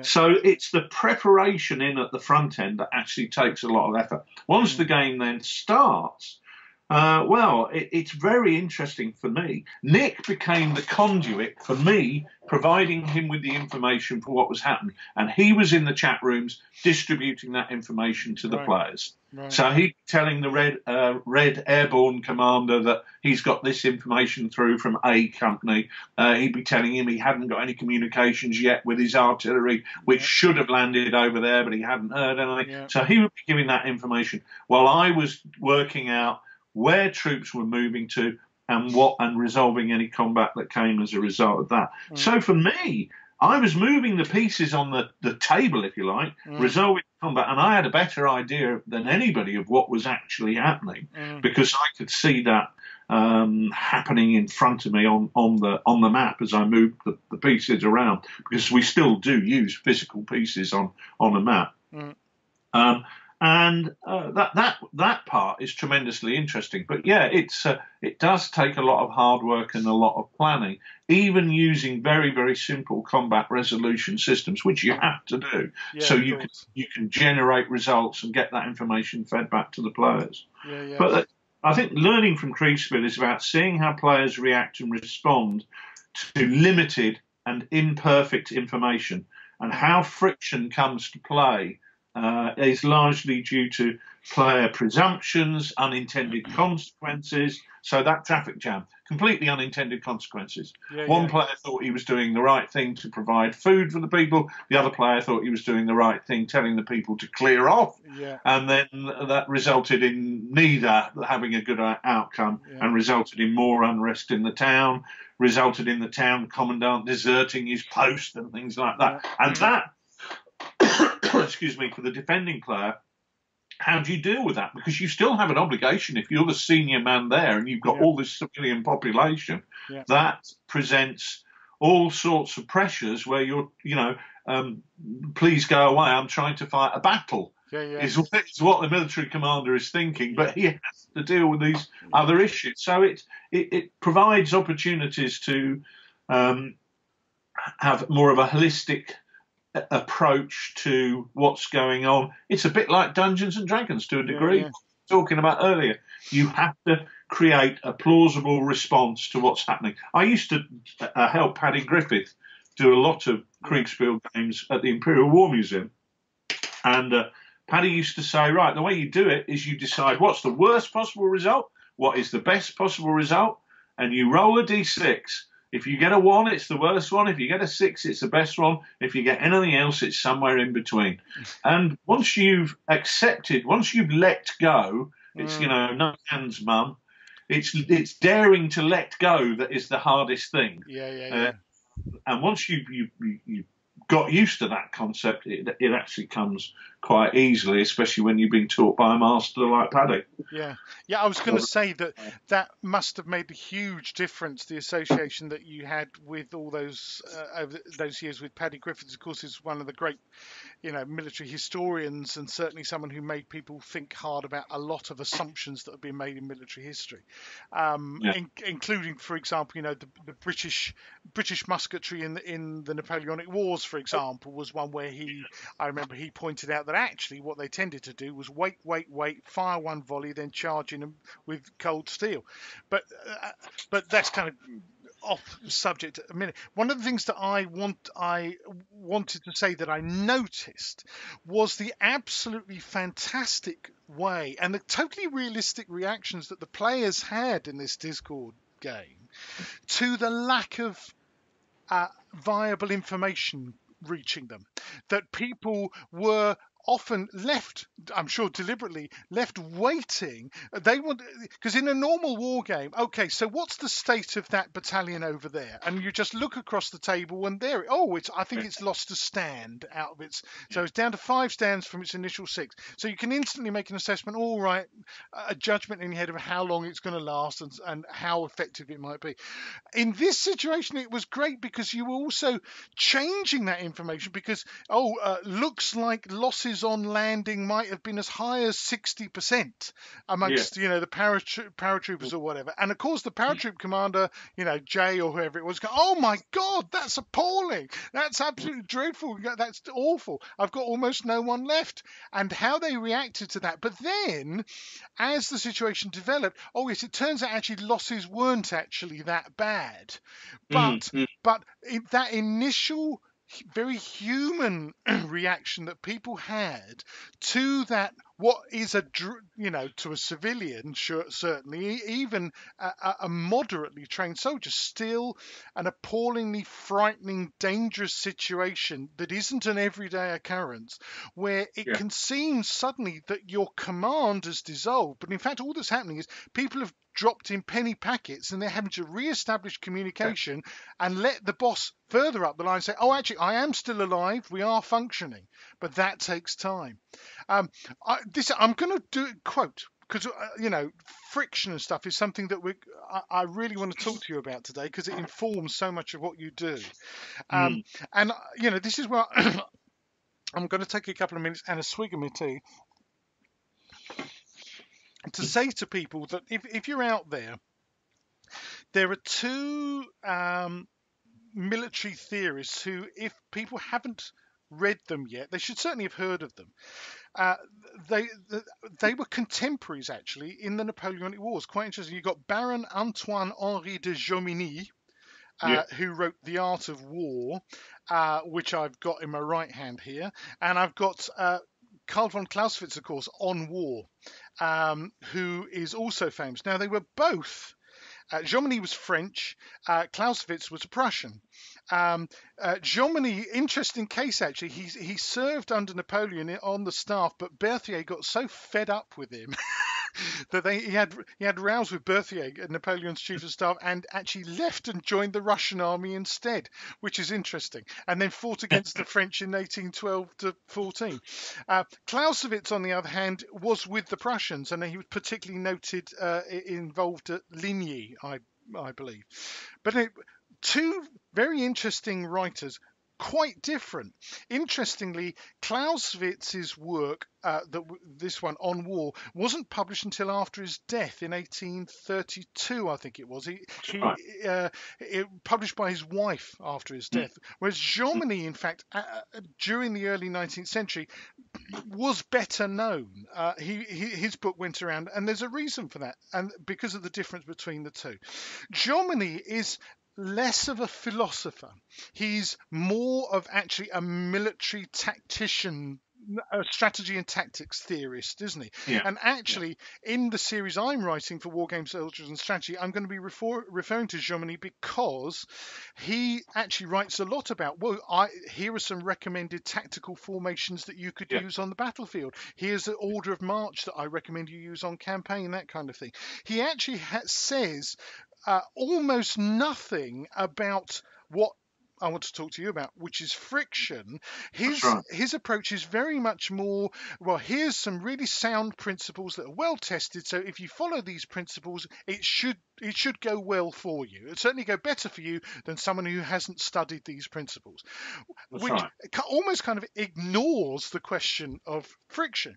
Now, Clausewitz, on the other hand, whilst it's not a long chapter, I've actually got the Penguin Classics version of Clausewitz on war.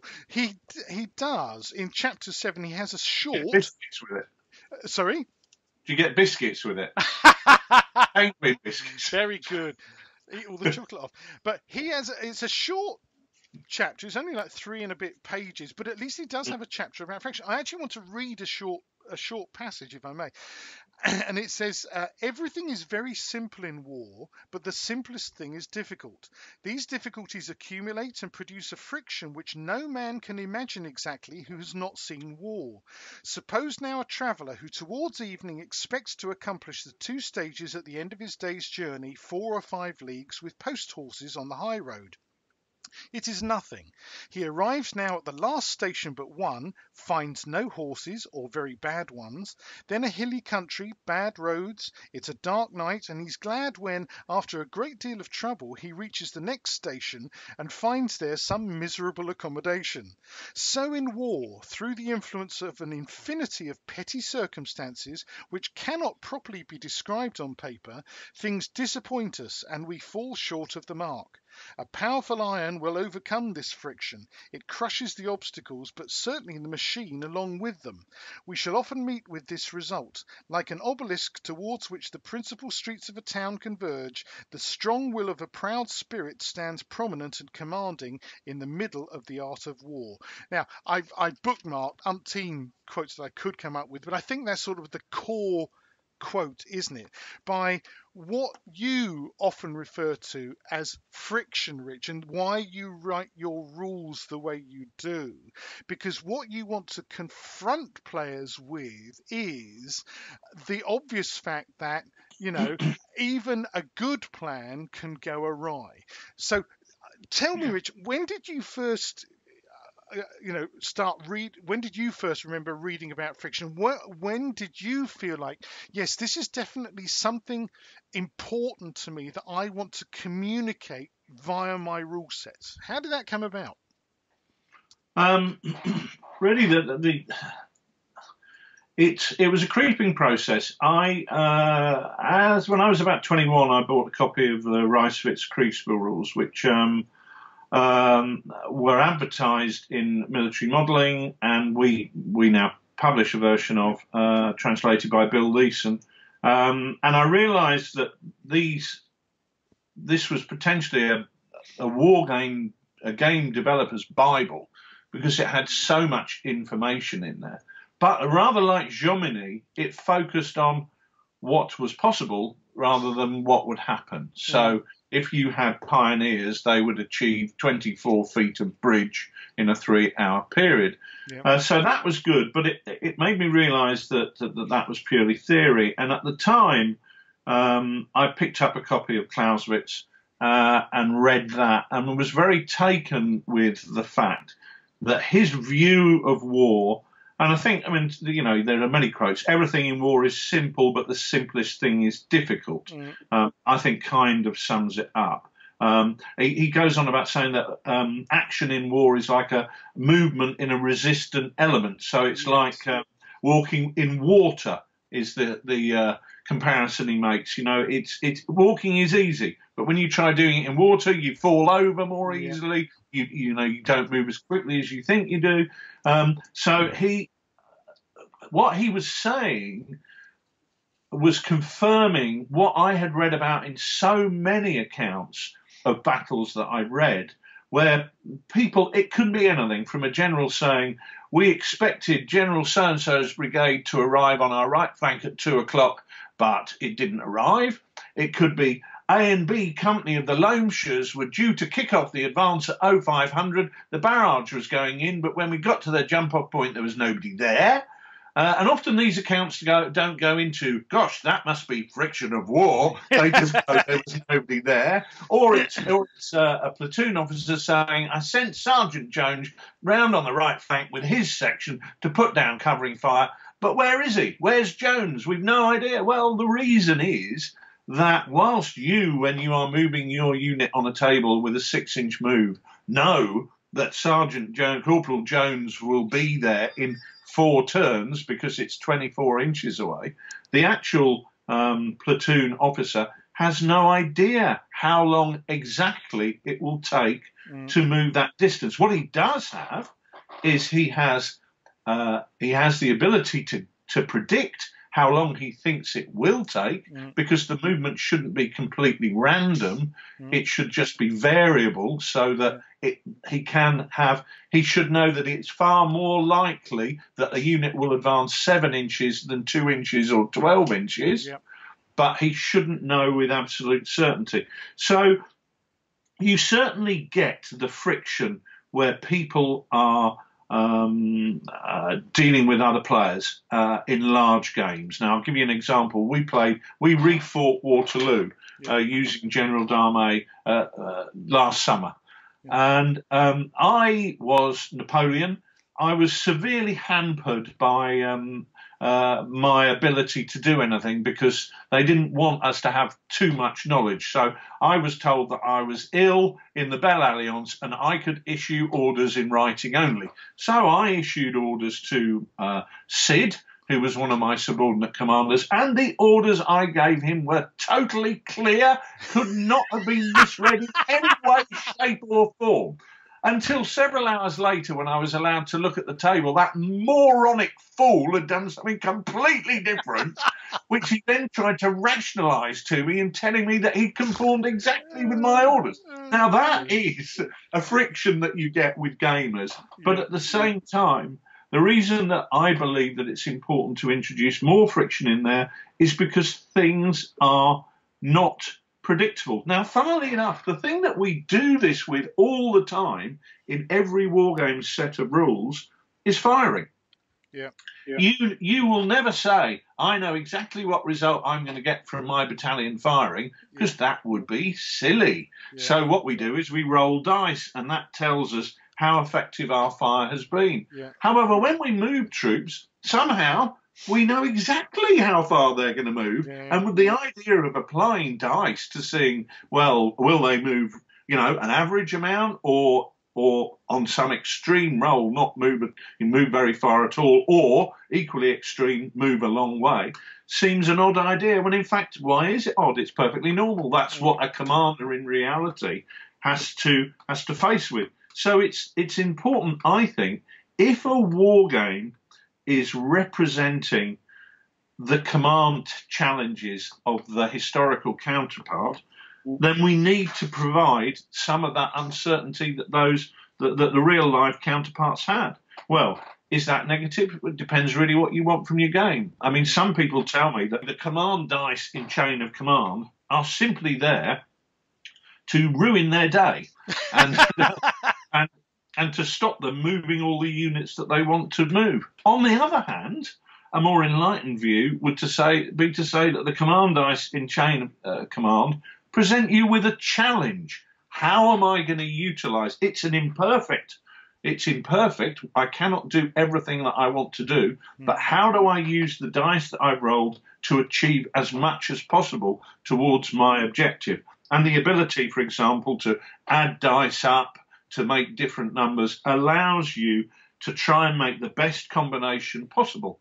Now, some other systems where people simply draw a card or draw a dice from a bag or whatever, and that allows them to move one unit, I would say it's far more chaotic, because not only does it not allow you to move all of your force, it only allows you to move one unit. At least within Chain of Command, you have options to put together some interesting phases of play where one unit fires and another unit maneuvers, or one unit fires suppression fire, while another unit then does something completely different. It's it's embracing the imperfection of the situation and trying to minimize the friction by achieving as much as you possibly can do. That replicates the command challenge of any commander, whatever their level, whether they're commanding a platoon or a battalion or a division or a corps. So that's why I feel that friction is important in our games, because it simply replicates the uncertainty that is present in all forms of warfare. Now, I'm not saying that games that don't provide that are a load of rubbish. I'm just saying that that's the type of game that I enjoy playing. And fortunately, we find that lots of other people enjoy playing them as well. It doesn't make them better than any other rule system. It's just the type of game I like. When you approach a rule set, I mean, the command dice thing, I mean, from my point of view, I, as always, when I get to play a set of your rules, I always find it thought-provoking. You know, whether I love it or hate it, I always come away thinking, well, that's really interesting. I've had a really interesting experience, regardless of anything else. What I've come to appreciate is that actually what you also seem to be quite good at, I'm thinking here of, say, Sharpe practice and chain of command at the moment, is you're quite good at coming up with mechanisms that seem appropriate for that particular historical period as well, and the level of tactics being approached. Because certainly what I've you know, I don't always like the outcome, but I've come to appreciate about chain of command, for example, is that kind of almost well, that very challenging micro decision making seems very appropriate for that platoon level kind of action, where you are talking about small groups of men who are dispersed across the landscape, some of them in hiding, you know, and therefore the officer can't even physically see them. And that seems to actually be completely appropriate for that setting in a way that it might not for, say, a Napoleonic company level action. Or something. So how does that inform your thinking? What kind of task? How do you view the task as you're approaching? You know, you're taking on a new period of history, and you're looking at the mechanics that would be most appropriate for that period.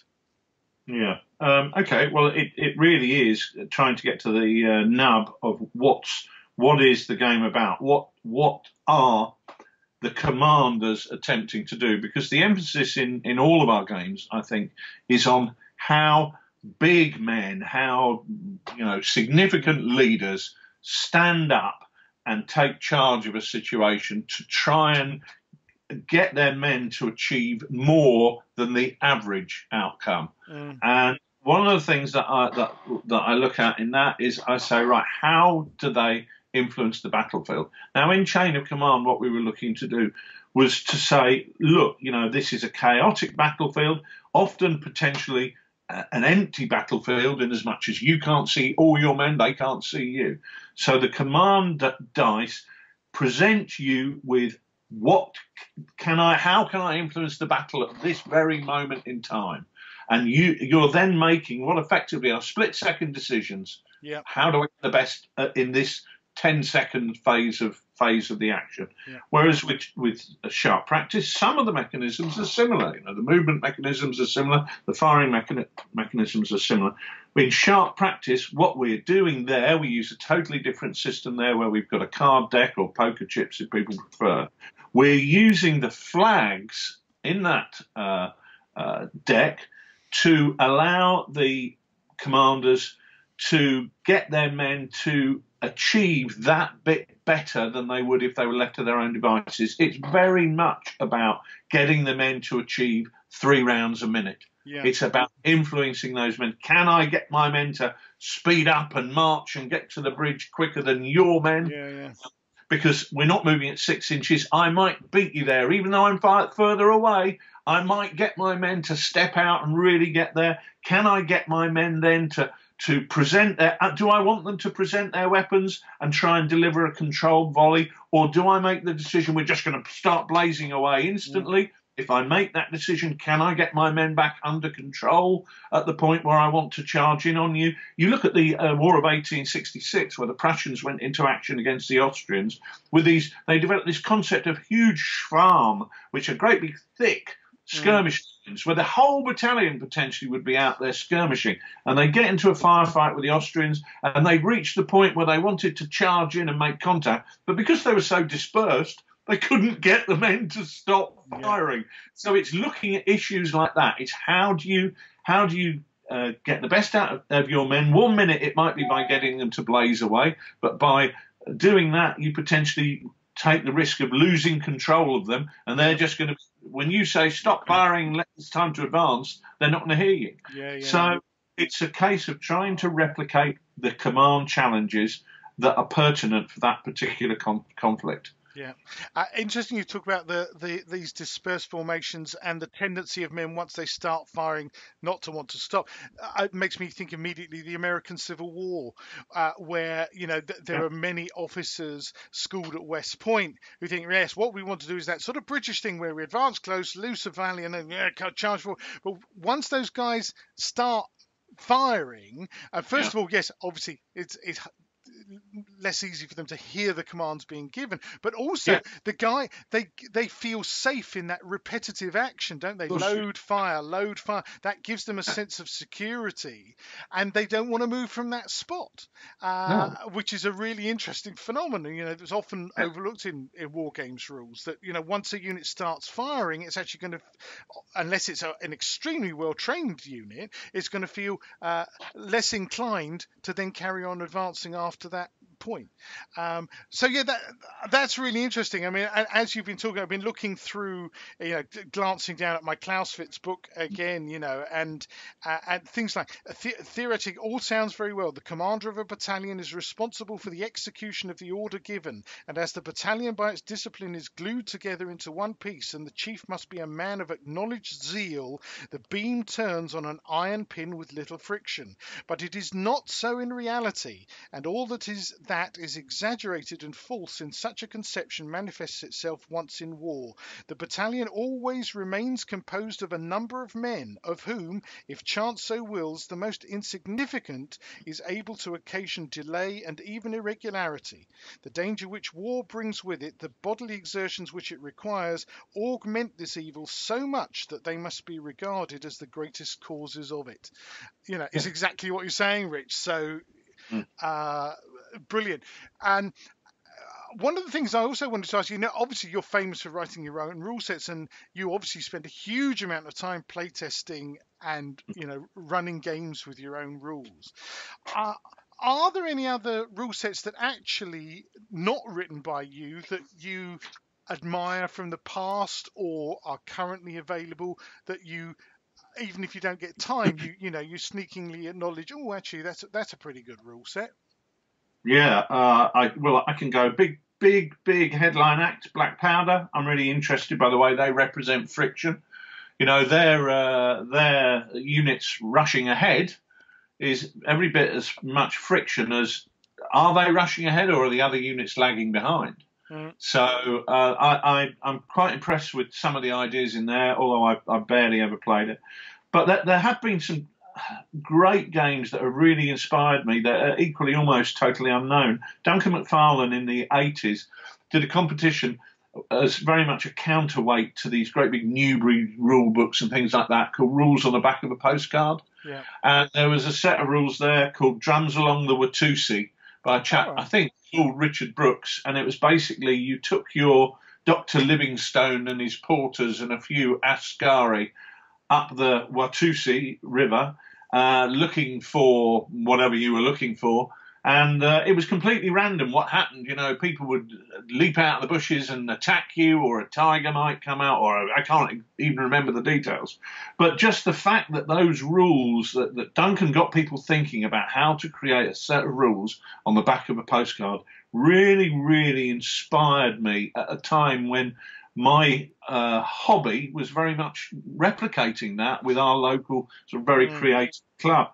And that set of rules have always stuck in my mind. I played them at a conference of Wargamers, I think 1984, at Newston Hall, where the Wargames, what they call Wargames Development Group, I think, still meet every year, although the last time I went was 1984. But it was, some interesting ideas, and I do think it would be a lovely idea to try and encourage people to come out with more interesting ideas. One of the things I do find odd is that if you look at the board game market or card game market, there is a tremendous amount of innovation.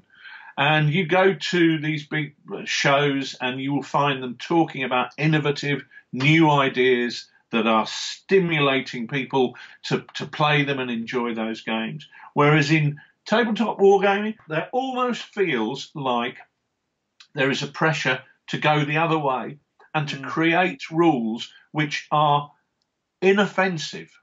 The emphasis is a lot more on look at the toys on the table, aren't they pretty? And let's find a set of rules that won't offend anybody. I wrote about this in my column once. I worked for a brewery when I had my pub, and they decided that they wanted to replicate the best bitter that they had this was when real ale was coming back in. Yeah. And they said, we're going to have a competition, and we're going to get all these old boys in, with faces that have sunk 1,000 pints, and get them in. And the head brewer was going to try and not replicate what they had before, but make 10 or 12 different beers. And these old boys were going to choose the one that was most like the original best bitter that they remembered. That's how the exercise started. By the end of the day, the exercise was to find the beer that offended the least number of people. Yeah. Not that most people liked, but that most people could drink and not be upset by it. Yeah. Which meant that the new best bitter was an entirely bland, insipid nothingness that the masses would drink. Yeah. But they didn't have to enjoy it very much. Yeah. And my concern is that we are not seeing the reward for innovative gaming coming through in the hobby in the way that it is in the board game market or the card game market. We are seeing some pretty bland rules being produced by some of the big producers who are taking the brewery approach, offend as few people as possible, don't make as many people as possible impressed or happy with what we're doing. And the result is, sadly, we're seeing things that are under play tested and going out there. And whilst everything about the package, because these things are packaged very nicely, with suitable figures and so on and so forth, everything looks great. But we are getting a lot of customers coming to us saying, "Can you produce a set of rules that can do this?" And we're going, "Well, no, we're not following a crowd here."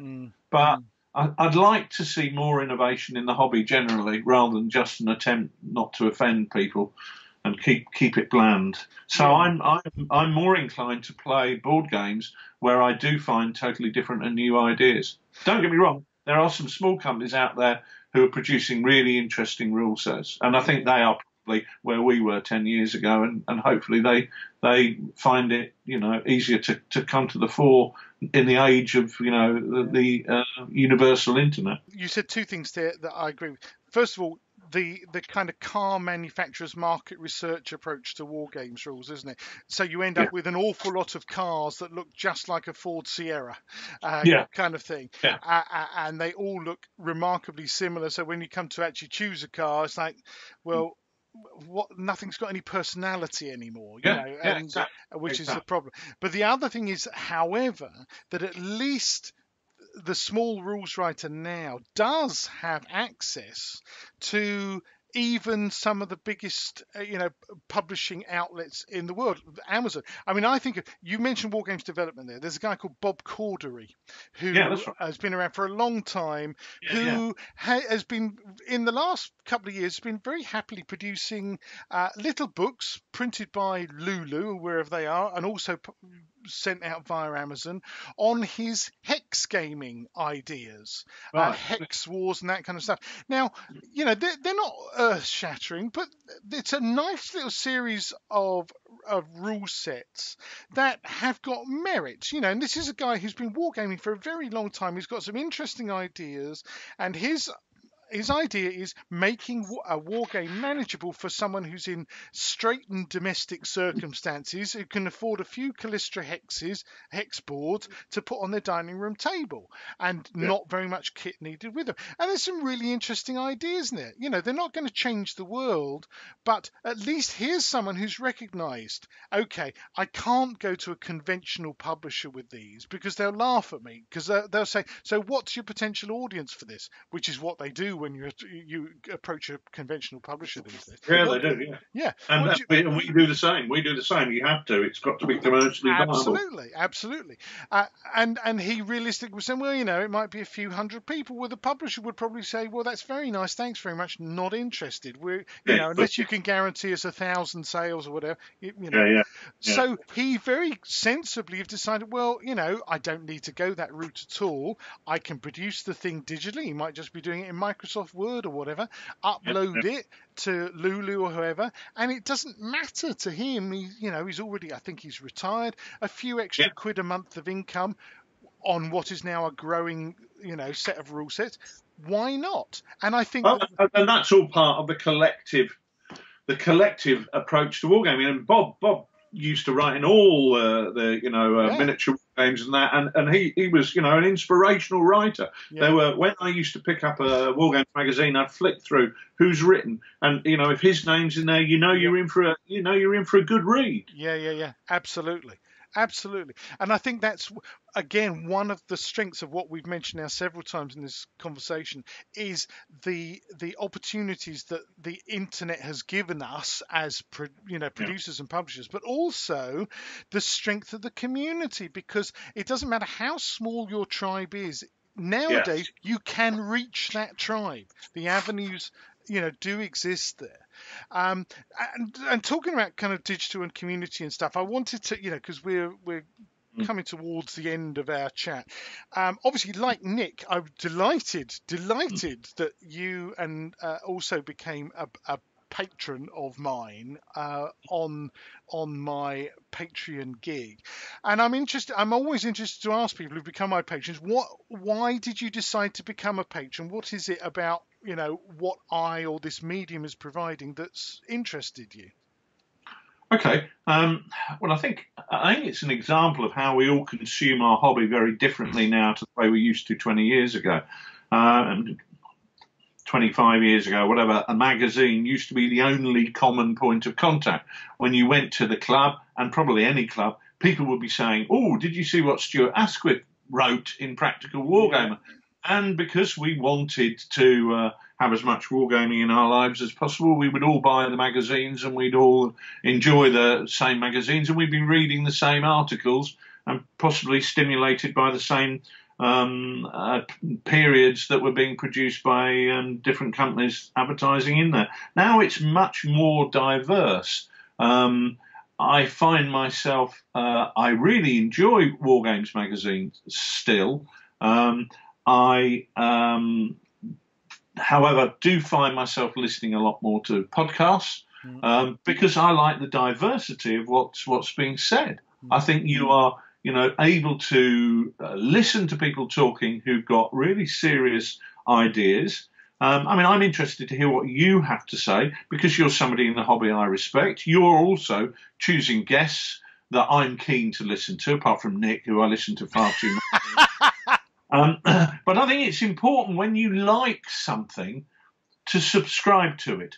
One of the reasons that magazines go wrong, fail, is that people don't subscribe to them. They cherry pick issues. They pick it up in W.H. Smith's and they go, oh yeah, I'm interested this month, I'll buy it.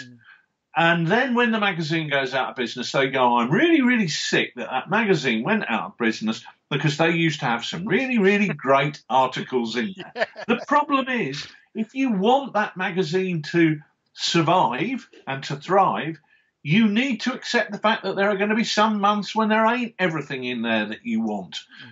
Because the whole thing is effectively one great big smorgasbord, if you like, of articles, and you have to view it over the period of the year. Has this magazine provided me with enough dishes in the smorgasbord of wargaming to make it worth my while committing not just to one edition but to a whole year's subscription? And I find that if you view it like that and you recognise the fact that that magazine and now podcasts or whatever are producing things of value, you shouldn't expect that to be there every time. You should be supporting that because you want that to remain there and be there in the future when you want to listen to something that is of interest.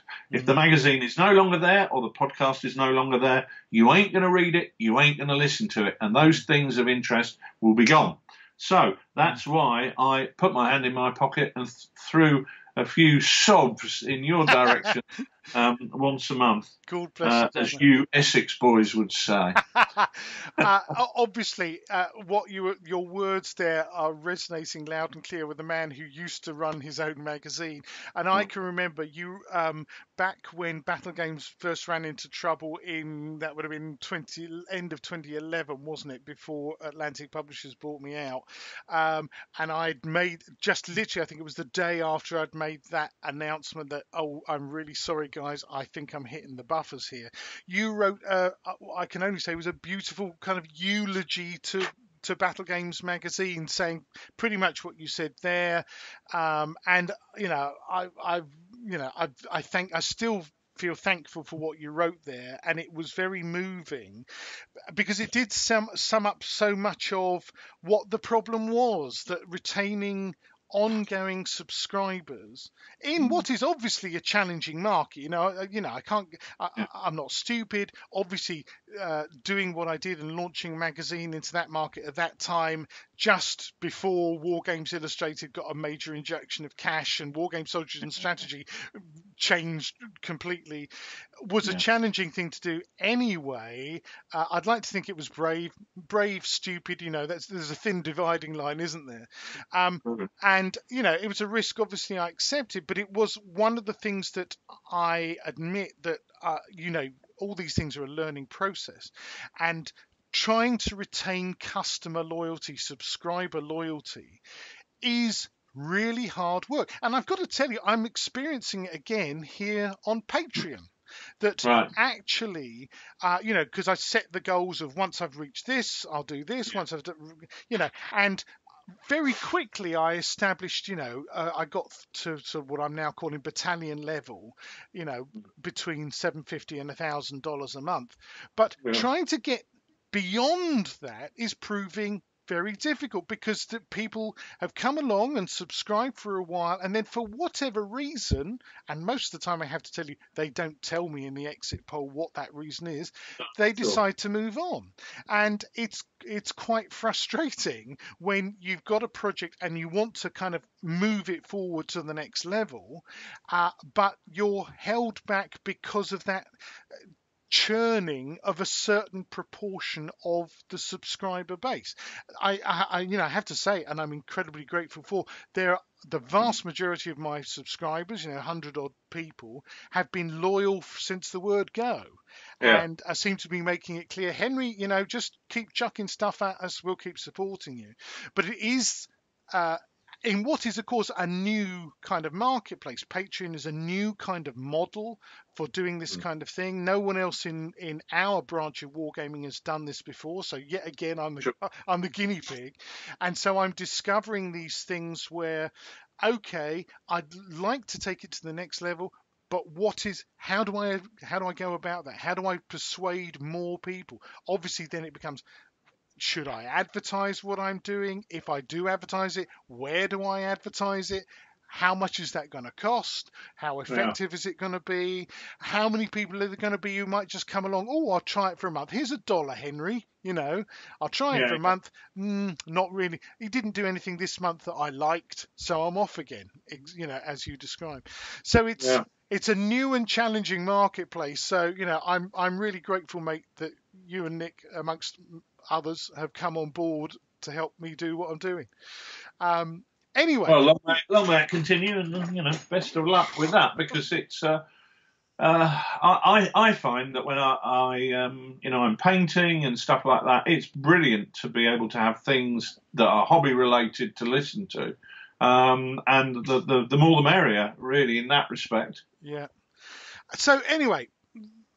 I just wanted to sort of round up by asking you the obvious question of, I've seen you on Twitter touting palm trees and and jungle huts and all that kind of stuff, and rubber plantation factories.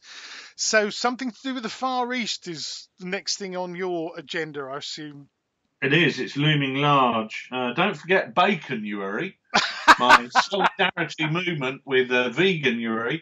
I felt I couldn't go the whole hog and go vegan, so I've gone for a bacon diet in January. I'm attempting to eat some bacon product every day throughout January. And we've got a hashtag Baconuary going, if people want to get involved with that and show us their rashers, as we say. As you say, yeah. But on the wargaming front, I am in the process of going Far Eastern with my chain of command rules, because we're heavily involved in playtesting the rules for the Far East there. The guys down in Australia, in the Chain of Command Australia group, have got a big Far East convention thing coming up at CanCon this month. Oh, right. And Len Tracy, who was the former commanding officer of the Australian Army Jungle Warfare School, did put together the rule amendments and suggestions there. And Len and I are working together, very much led by Len, to get army lists together for all the different areas of the Far East and get some theatre-specific rules together. And I'm in the process of, I've got my Japanese on the painting table now. I'm going to be using my 8th Army figures because first thing I'm kicking off with is Hong Kong and Singapore in 1941. And then I'm going to be obviously playtesting my way through the whole thing. Nick is painting up some US Marines. I've also bought some Australians. I've got an army, 14th Army Brits to paint up, and some all sorts of different indigenous tribesmen who are fighting alongside the different sides. I want to do some of the Indian INA troops fighting alongside the Japanese, and the Dutch, of course, the Dutch East Indies. So that's it's been an interesting one because normally when you go, right, we're going to do Normandy next, you can go, well, I've got those buildings from the First World War. They're perfectly good for the Second World War. And perfectly good. But when you haven't got a jungle, you have to get cracking. So I've been making huge amounts of jungle and banana plantations and huts and administration buildings for all sorts of people, railway lines and bits and pieces, rusty old metal bridges over gorges. So that's been fun, and I literally presumably creatively challenging as well, because it's not the kind of terrain that normal you'd make for a run-of-the-mill war game. It's different stuff. It's very different. Yeah, very different. It's been an homage to fish tank foliage.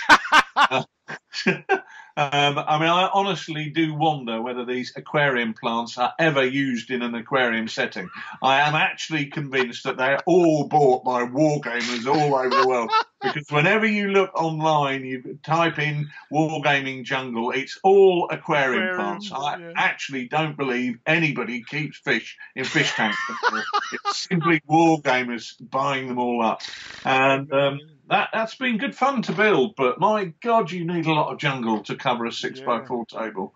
But we're nearly there. I'm at the point now where I'm painting my Japanese up and really looking forward to getting them on the table. I've got a kind of I've always had a bit of a mental block about the Japanese because my uncle was a prisoner of war, and consequently it's a case of real life family sort of issues coming into contact with wargaming issues.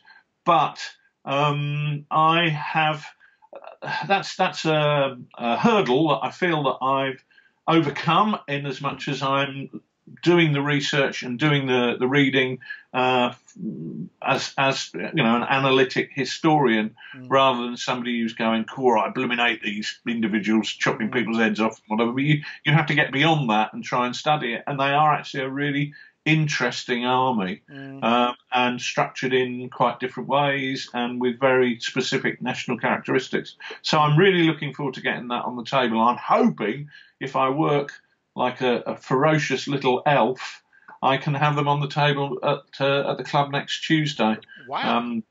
but I might go out and drink a lot of beer instead and leave. I'm I'm kind of I feel a battery recharge coming on, and that may be necessary. A man can only take so many banana plantations. You're not wrong, mate. You're not wrong. I have another box of banana trees just arrived yesterday, and I look at them and I think, do I really want to do another box of these? But it does fit perfectly with veganry. What can I say? I don't eat them. I should drape bacon on them. And stuff them with a sausage.